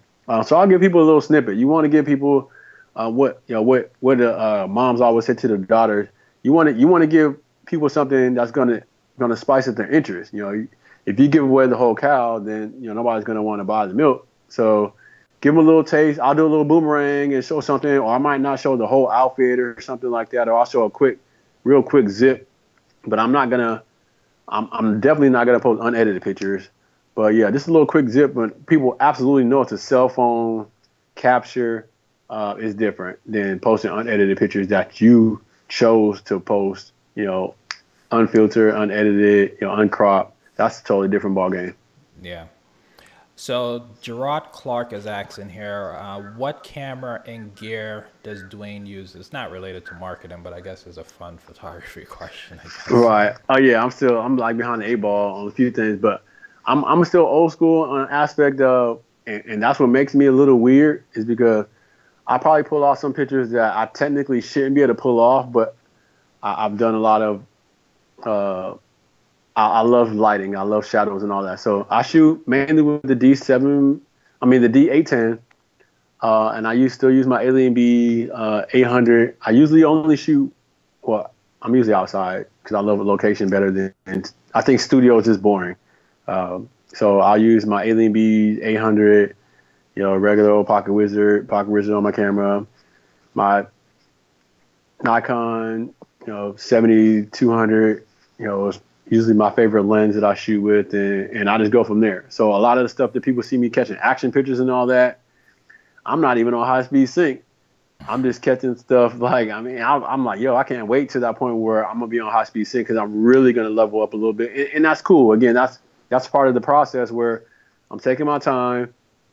I'm gradually getting where I need to go, because again, I have to make sure that the household and the kids are taken care of before I go out and buy $20,000 worth of new gadgets. But I'm doing okay with what I got, but yeah, I'm definitely probably only operating about 50% of what I'm capable of doing, just based on the equipment, one, and two, not having an assistant to hold lights or do this and all that. I'm doing all that by myself. So what you see mainly from me is, a D810, one Alien B 800, and me just getting wicked crazy and trying to figure out some way to stress the point or stretch out every possible aspect of what my equipment can do. And that's why I say you don't always need to run out and get the newest, hottest thing coming out. That doesn't make you a better photographer. You learning your craft and being the best you can with what you got is way better. I mean, I know people that they're shooting with like D70s and they're getting freaking magazine covers because they've maximized their effort in that camera's or that equipment's capacity for what they do. So that's what I'm trying to do. If you see my equipment, you be like, oh my God, how are you still using that? My softbox looks like somebody chewed on it. But I'm excited about some of but I just shot some celebrities a month ago with the same beat up old softbox. So we're gonna maximize it, and then once I get to that whole high speed sync where I can get people flying through the air for real and action frozen and blue skies, and you'll see a different level. It's kind of like when I went from crop camera to a full frame. You know the difference. You can feel the difference. You can see the difference when the capabilities open up. So maximize your equipment. Yeah, I think actually, this question is not related to marketing, but it just raised one interesting point that I'm going to make and then move forward, is that it's interesting that Antoine is saying this, that, the equipment that he have is not like the latest and greatest equipment, right? But he's making it happen with what he got. So these conversations out there that we generally have, I mean, us photographers in the industry that just talk about, hey, the latest, this just came out, I gotta go get this, or this is the latest camera, and this other camera that you have is just old and outdated and whatnot. Just basically whatever camera you got, whatever equipment you have, as a photographer, you should be able to create any type of amazing image that you want to create with the gear that you have. You just have to make sure that you maximize it to the fullest potential. As I guess a business person, full-time business person, sometimes you don't have the luxury of upgrading to the latest and greatest stuff. You just have to make sure that you eat and you keep a roof above your head and stuff like that. So I would say prioritize your education, photography education, over gear. Gear should be like secondary. If you could get it, you could afford it, go for it. Right. But prioritize your education, your photography education, over your gear. And that's all I'll make about Absolutely. that. And let's move on to the next question. So Stephanie Adele, and Stephanie, I'm sorry if I'm butchering your last name, so I'll just say your first name because at least I can pronounce that. So question, is it beneficial to having some of your work printed, or maybe a old school traditional portfolio for marketing purposes? I don't know. I think if you're newer, then you need to have print, some stuff printed. We're in a digital world, but some clients, especially if you're new, just want to see what you have. And even I'm getting back to that. I think the issue I have is like, once you're in the industry so long, it's like, what are you going to put in your portfolio?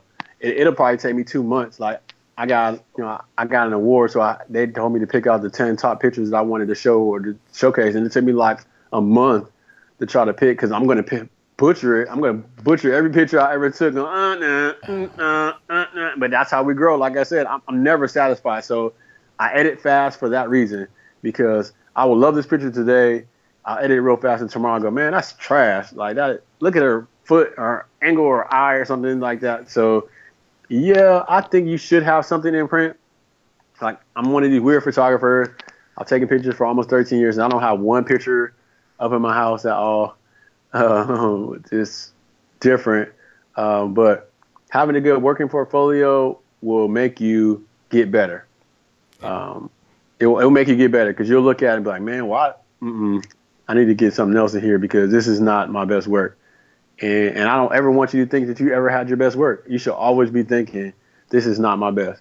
because that'll make you push harder. And then all these people that are chasing behind you won't catch up because you're always pushing. So if you see it, cool. I just recommend if you're going to do something in print, do it the best possible way you can. Again, going off of some of our points.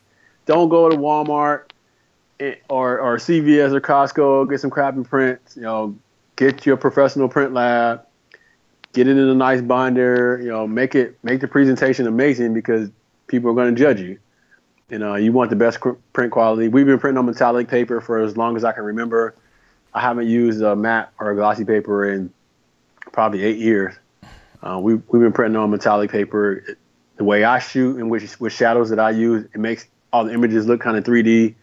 So we tell our clients when they get large prints from us, so like don't get a frame that has glass in it because it'll just dumb you down the picture. Take the glass out, put the picture in there, mount it. If it gets dusty or something, you just use a dry cloth, wipe it off, and it'll look so much better without glass. And we go from there. So again, that's on the whole research, staying ahead of technology, knowing your product, and knowing what your customers like. But I win a lot of customers just off of the print paper that I use because they've never seen metallic paper before, and it looks 3D to them. I haven't either, so maybe I need to go print on some metallic paper myself. Definitely, that Kodak metallic is like amazing, man. Especially on anything with textures or any action, it's going to look 3D. It's going to bounce off the page. Vivid colors are going to look amazing. Yeah. So James Parrish is asking here. James Parrish actually is the dude, man. He's a good guy. So basically, he's asking, how did you shoot 12 shots or shoots in 3 days? What's your schedule like? Oh man, let me see if I can pull it up real quick. I mean, I'm basically scheduled all day long, but Friday was like 3 shoots. No, Friday was 4 shoots. Saturday was 5, and then Sunday was 3. Most of them were 1 hours, but I had a couple 2 or 3 hour ones in there. But yeah, Saturday I'm usually like locked in the studio all day.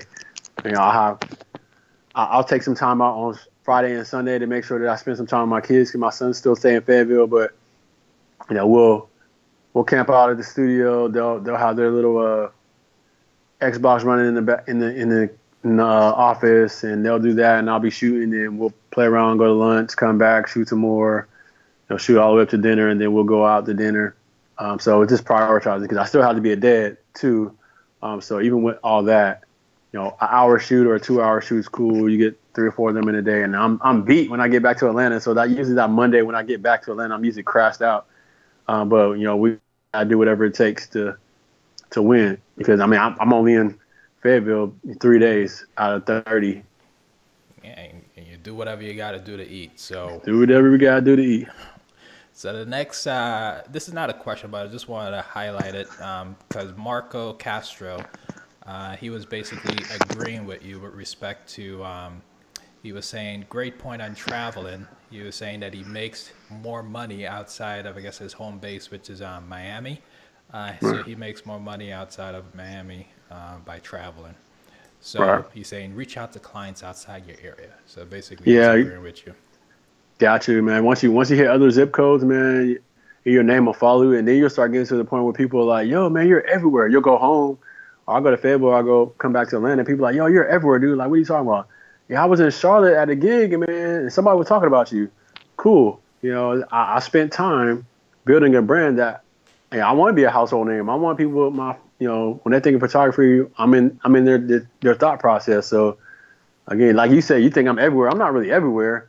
It's just I work with so many people that are from everywhere that it makes it seem like I'm just everywhere all the time. I'm usually either in Fayetteville or Atlanta, but it seems like I'm everywhere because some people travel in from Charlotte or Alabama, or some people come from Virginia or Raleigh or Durham or something like that, and I'm working with them. So now it seems like I'm just everywhere.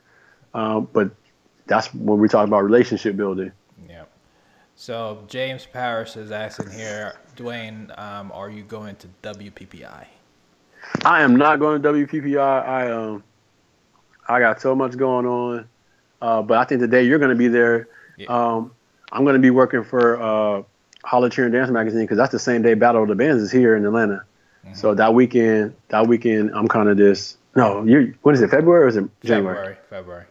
Yeah, that 28th that weekend I'm booked, so I can't go. But again, there are a host of ways I would definitely recommend WPPI, PPA, any training sessions that they have that you can get to, on whatever topics that you want to grow in. Go. Also, a tip, and this is probably one. I mean, how many photographers are on here? This is one of the times I hope no Atlanta photographers or Fayetteville photographers are on there. But this is one of the tips. I promise you, this is what changed my whole photography career, and I don't say it much. But there's this when I first started, it was a DVD series, and the company's called PhotoVision. Write that down, because especially if you're a new photographer, this would change your life. I promise you, you could. And I'm gonna give you my website, AntoineDuaneJones.com. So when you say, "Oh my God, Jones, I can't believe this really, really worked," you can send me a message and say, "Yo, this is like the dopest joint ever." Because I promise you, this is gonna change your life, even if you're a seasoned photographer. Because it totally changed my career. And this is what happened. This is like the light switch for me. I went to a PPA event or something like that, and I saw this thing. I didn't buy it when I got there. When I got home, I did a little bit of research. Called PhotoVision. At that time, it was a DVD collection. They send you a DVD every other month. It was like $50 for the year. They sent you a DVD every month. Cool, right? We've all seen some DVDs or some YouTube tutorials or whatever like that show you, different aspects of photography. Yes, this one was a little bit different. They had some of the best industry pros in the world doing these tutorials, but not only that, they showed it to you from like from a BTS standpoint. All the video recording was BTS, so you would see the way the photographer set up the lighting, how they captured it, what camera they used. But not only that, here's the kicker: they showed you the settings scroll across the screen during the shot. So now, like, oh, this is how I get this blue sky. He was saying, oh, you're at f14, ISO 1/250. With your 70-200 at 105 millimeters. That totally changed my whole photography career because now I had a better understanding. Okay, I want to make the sky blue. How do I do that? This is what I did. Same thing with the meter. A lot of people run around without a meter. I'm a meter dude. If you don't use a meter, that's cool. And sometimes I can wing it if I'm in the studio because I kind of know my studio lighting. But if you're outside or on location, I meter everything.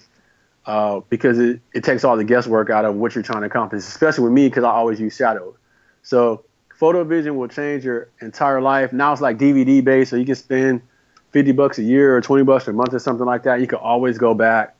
I mean, I think they were up to like 85 or 90 when I stopped like ordering them, but I have them as DVDs. So whenever I get in a slump or something like that, or kind of think I need some continual ed, I'll pop in one of those high fashion DVDs or one of those wedding photography DVDs or one of those portrait photography DVDs and watch it and see, okay, this is what the setting was. This was the 3 light setup that they used. This was the angle they had it at. They used a reflector underneath it. They used a side lighting. I mean, it shows you everything and then tells you the settings. So it's no guessing at all. You can kind of mimic those and then use them to whatever your style is, because you still have your style.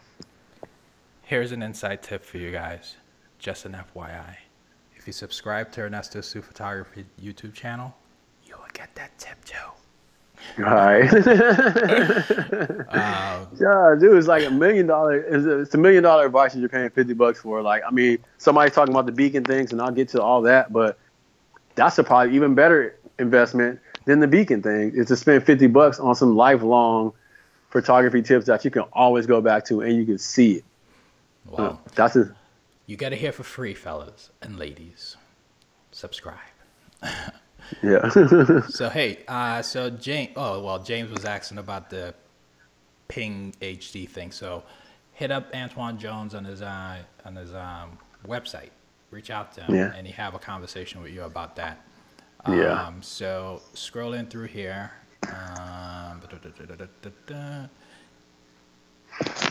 So James is still asking about the same thing about the beacon. So reach out to Antoine. He'll give you the details on that. Absolutely. Good. I'm just scrolling, making sure I don't miss anybody's questions. By the way, you guys are making some great points, having some great conversations in here. I'm not like, not, well, I am seeing it. So it's not like I'm not seeing it, guys. I am seeing it. I just want to make sure I don't miss any of the questions. So I'm just scrolling through here, just to make sure.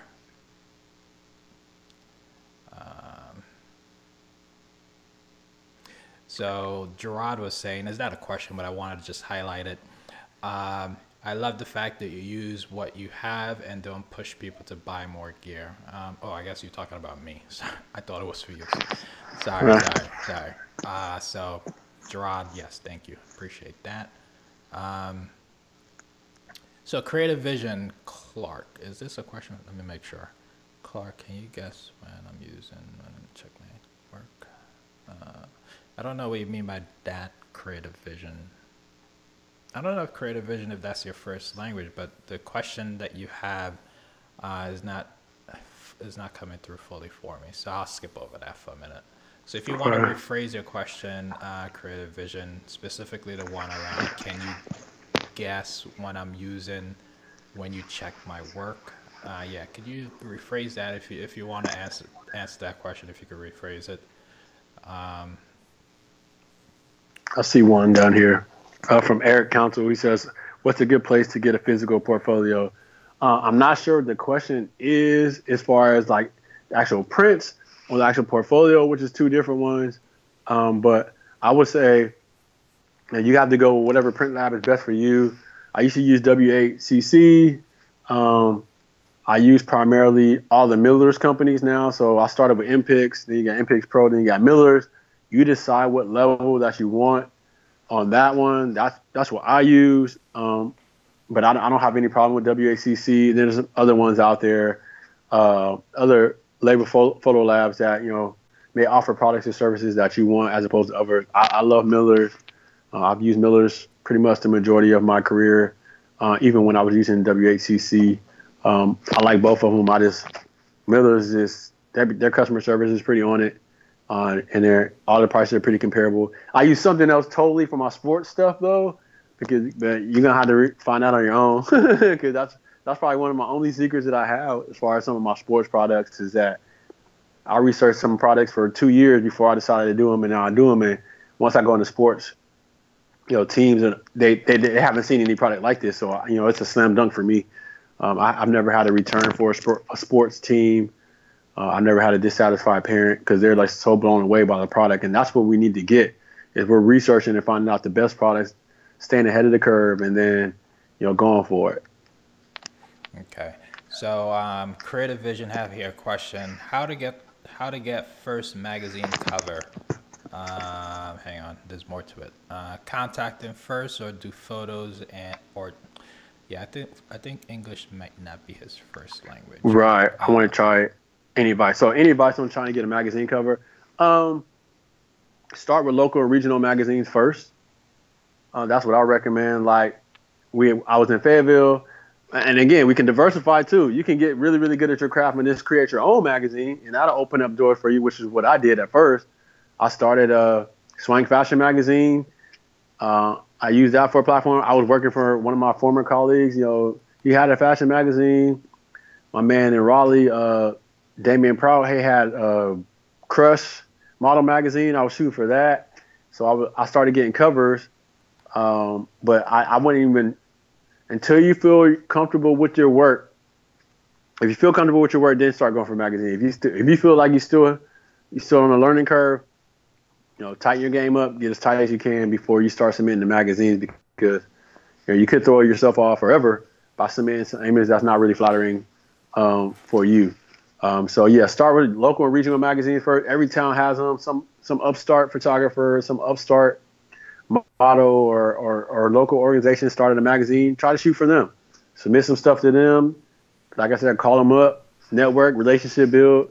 Maybe you start off in the magazine, and then you end up on the cover. I mean, I put them up, but I think I've done maybe 39 covers in the last 3.5 years. Good majority of them were local or regional magazines. I got a couple national ones in there. It wasn't, covers, but inserts. And that goes a long way when you say, here's my portfolio, and your portfolio looks like a library section, and that's cool. And I feel comfortable sending my professional photographer resume to people now because, I mean, you have all these accolades on there and a couple awards here and there. It feels like if I sent you my resume, I look bigger than what I am. So I'm ready to send my resume out to people now because I look so much better on my resume than I feel I do in person. So just keep grinding, man. A cover is a cover. As long as it aligns with your brand, doesn't matter how big or small they are. I don't care who it is. I'll still shoot for local magazines, especially if I'm getting paid for it. But I'll shoot for any magazine as long as it aligns with my brand. Yeah, you definitely have a better chance of getting a cover on a local magazine, a startup magazine, than you would on any type of national brand. But I think Antoine is correct. I wouldn't even think about magazine covers or anything like that if you feel, not necessarily anybody else, but if you feel like you know for sure that your work is not up to par, then probably you just need to work on that first before you even thinking about any other magazine. And reach out to some people that you trust, like really trust, not friends, not family. I'm talking about like some real good colleagues in the business, or not even in business, but maybe just do photography, even if they do it for a hobby or whatever.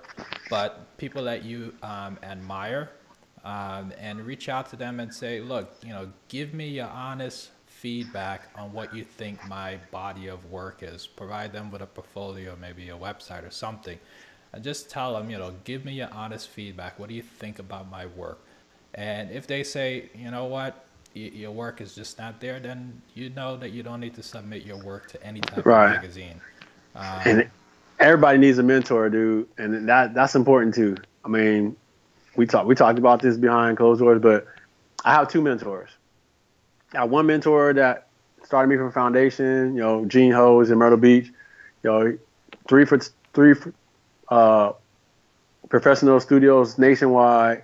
He was like the Atlanta Falcons cheerleaders and all that. So great dude. He's more like, I'll send him something. He's like, that's a great job. He's like, I'm proud of you. That's cool. Then I have my mentor that I'm in the studio with, George Joel, great wedding photographer. He's from the West Coast. I'm from the Midwest. He'll tell me, hey man, that picture's trash. Now, when I was younger, I might not have accepted that creative, or that constructive criticism for what it was.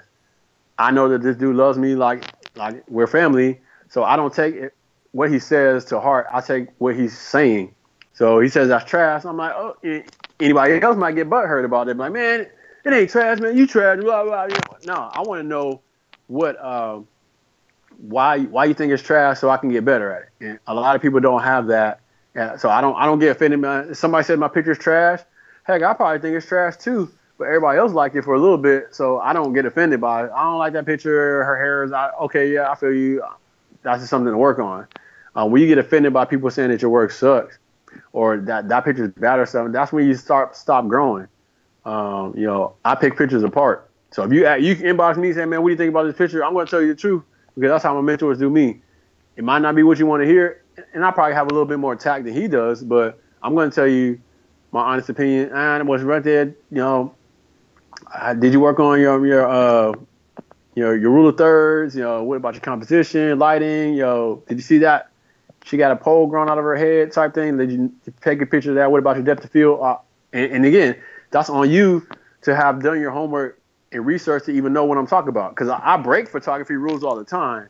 But the only reason I know that they're broken is because I know the rules. And in fashion, we can break rules a little bit more than any other, kind of genre of photography. But if you don't know the rules, then you don't know what you're breaking and why you're breaking them and all that stuff. So again, we go back to the continual education. Learn the rules. If you break them, you'll know why you broke them and how you broke them. But when we get some constructive criticism from a photographer that's been in the game for a while, you'll understand what they're talking about. Yeah. So I basically stopped submitting to magazine. I don't really submit my work to magazines anymore. But the takeaway from this creative vision is just basically get constructive criticism from your colleagues. That's the takeaway. All right, so it seems like we're down to 0 questions. So I want to say for the folks out there that joined us, this is an interactive session. I try to have an interactive session. I try to think of it as 2 guests that I have. You know, I'll guest here on video, and then you the community as a guest as well. So it's a collective effort of this interview process. So I definitely appreciate you guys tuning in and raising all these questions, because it definitely helps I guess your understanding, because you're asking the questions, and it also will help other people that may be tuning in late which is after the broadcast is no longer live, and maybe they had the same questions, and probably your question helped to answer their questions. So I really appreciate all the feedback that you guys provide on these live broadcasts and make it interactive and fun. I definitely appreciate that. So, Antoine, what do you got? What do you got going on beyond photography, man? Man, we got a few things going on right now. We're working on. I'm like lead photographer on this fraternity and sorority magazine that we're looking to launch. This, it is my Founders Day as well, so I'm a member of Phi Beta Sigma Fraternity Incorporated. It's our Founders Day, and we're working on the magazine. It's going to kind of be like the Essence magazine for fraternity and sorority members. So we're really excited about that. We researched, trying to diversify. We found an untapped market, same as like the plus model industry here in Atlanta. We found an untapped market. Now it's time to tap into it. Now, the thing with that is that we know it's going to be a learning curve in time, because if you're the first, if you're the pioneer, everybody doesn't catch on. Just like the little beacon things. It took me 10 people in probably 6 months for me to say, okay, this might be a good deal. So we're hunkered down, getting content together for that. I mean, I'm happy to be the lead photographer for it. I'm a fraternity sorority guy, so I know some of the ins and outs. So it's fun for me, but it's also fun to see that people have a negative look on fraternity and sorority members. They think all we do is party and beat each other and kill each other, and that's it. If you are in one, but they don't realize just how integrated, especially in the urban community, how integrated these members are. The NAACP chapter presidents, they're teachers, lawyers, doctors, chancellors at colleges and all that stuff. So it's just kind of a way for us to enlighten that, but give some newsworthy content. We have a plus model retreat coming in May here in Atlanta. So we're going to take a Friday, Saturday, Sunday, the 18th through 20th in May, and just pamper them, give them some tutorials, do a really dope photo shoot, launch some stuff there, which is, they don't know what we're launching, but some really, really cool stuff that's coming aboard.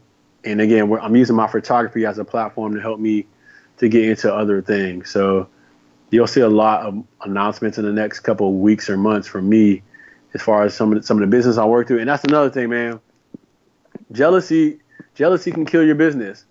So some stuff, when you diversify, you don't need to always tell people that it's you doing it.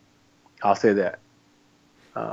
I'm part of a few businesses that nobody will ever even know I'm a part of, just because once you start getting too big, then people start hating. You get unnecessary hate because people only want to see you succeed, but to a certain point.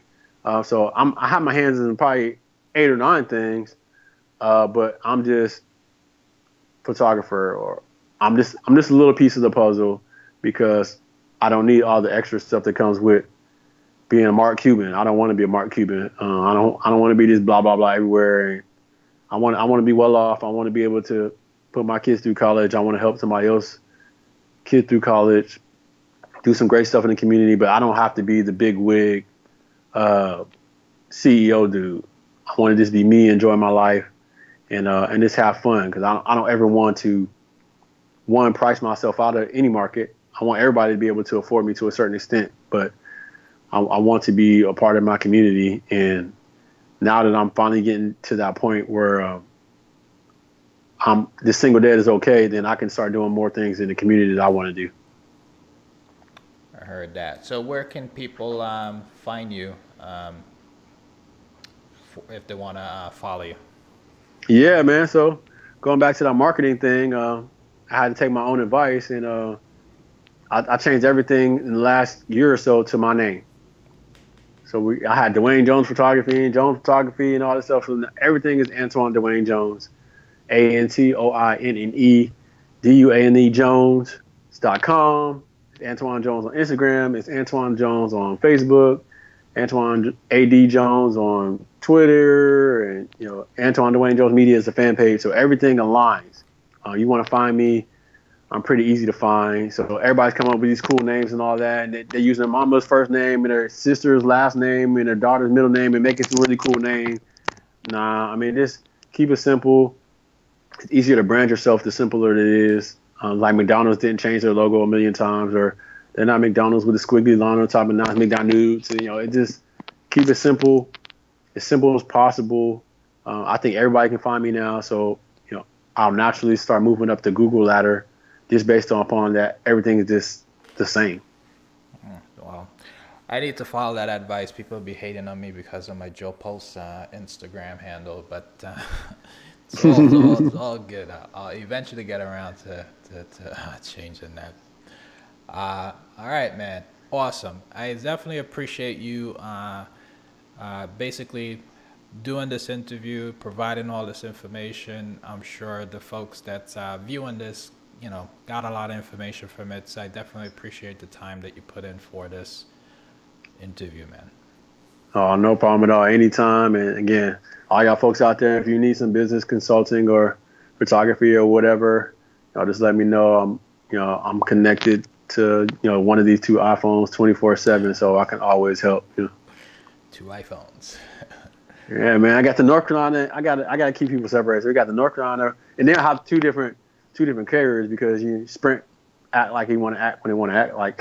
So I always have T-Mobile phones. So when I'm traveling, if one phone's no service or something like that, I'll make sure I have coverage somewhere, man. My man Flint.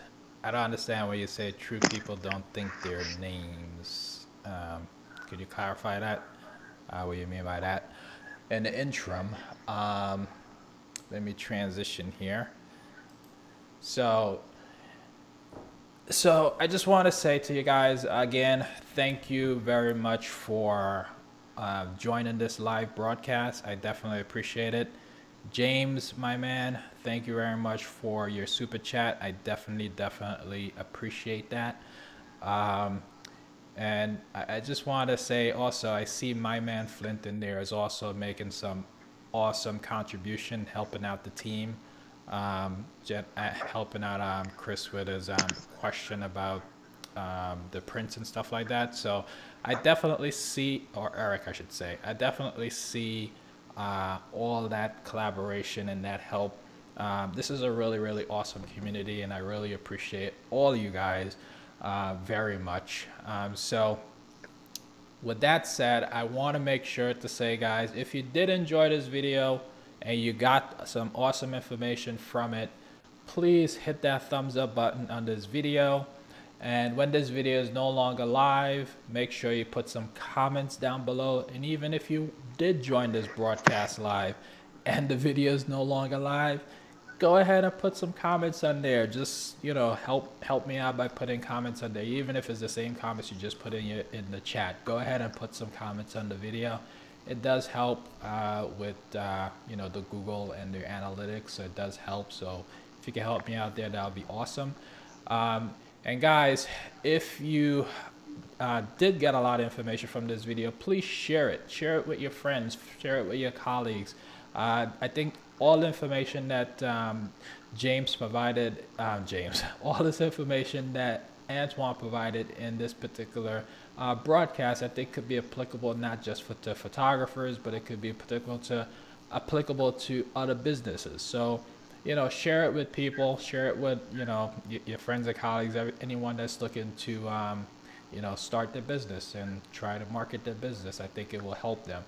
And if you got this far in this video and you haven't subscribed yet to the channel, I would say, what are you waiting for? You got a lot of free information, and I'm sure you're going to get a lot more from other broadcasts in the future, and I'm sure you're going to get a lot more information from other videos that we put out here regarding lighting, posing, composition, and post-production. So we put all those types of videos out on this channel. So go ahead and hit that subscribe button and you will get a lot more awesome content just like this one. All right, I will talk to you guys later, and I'll see you guys in the next video. Later. Bye-bye.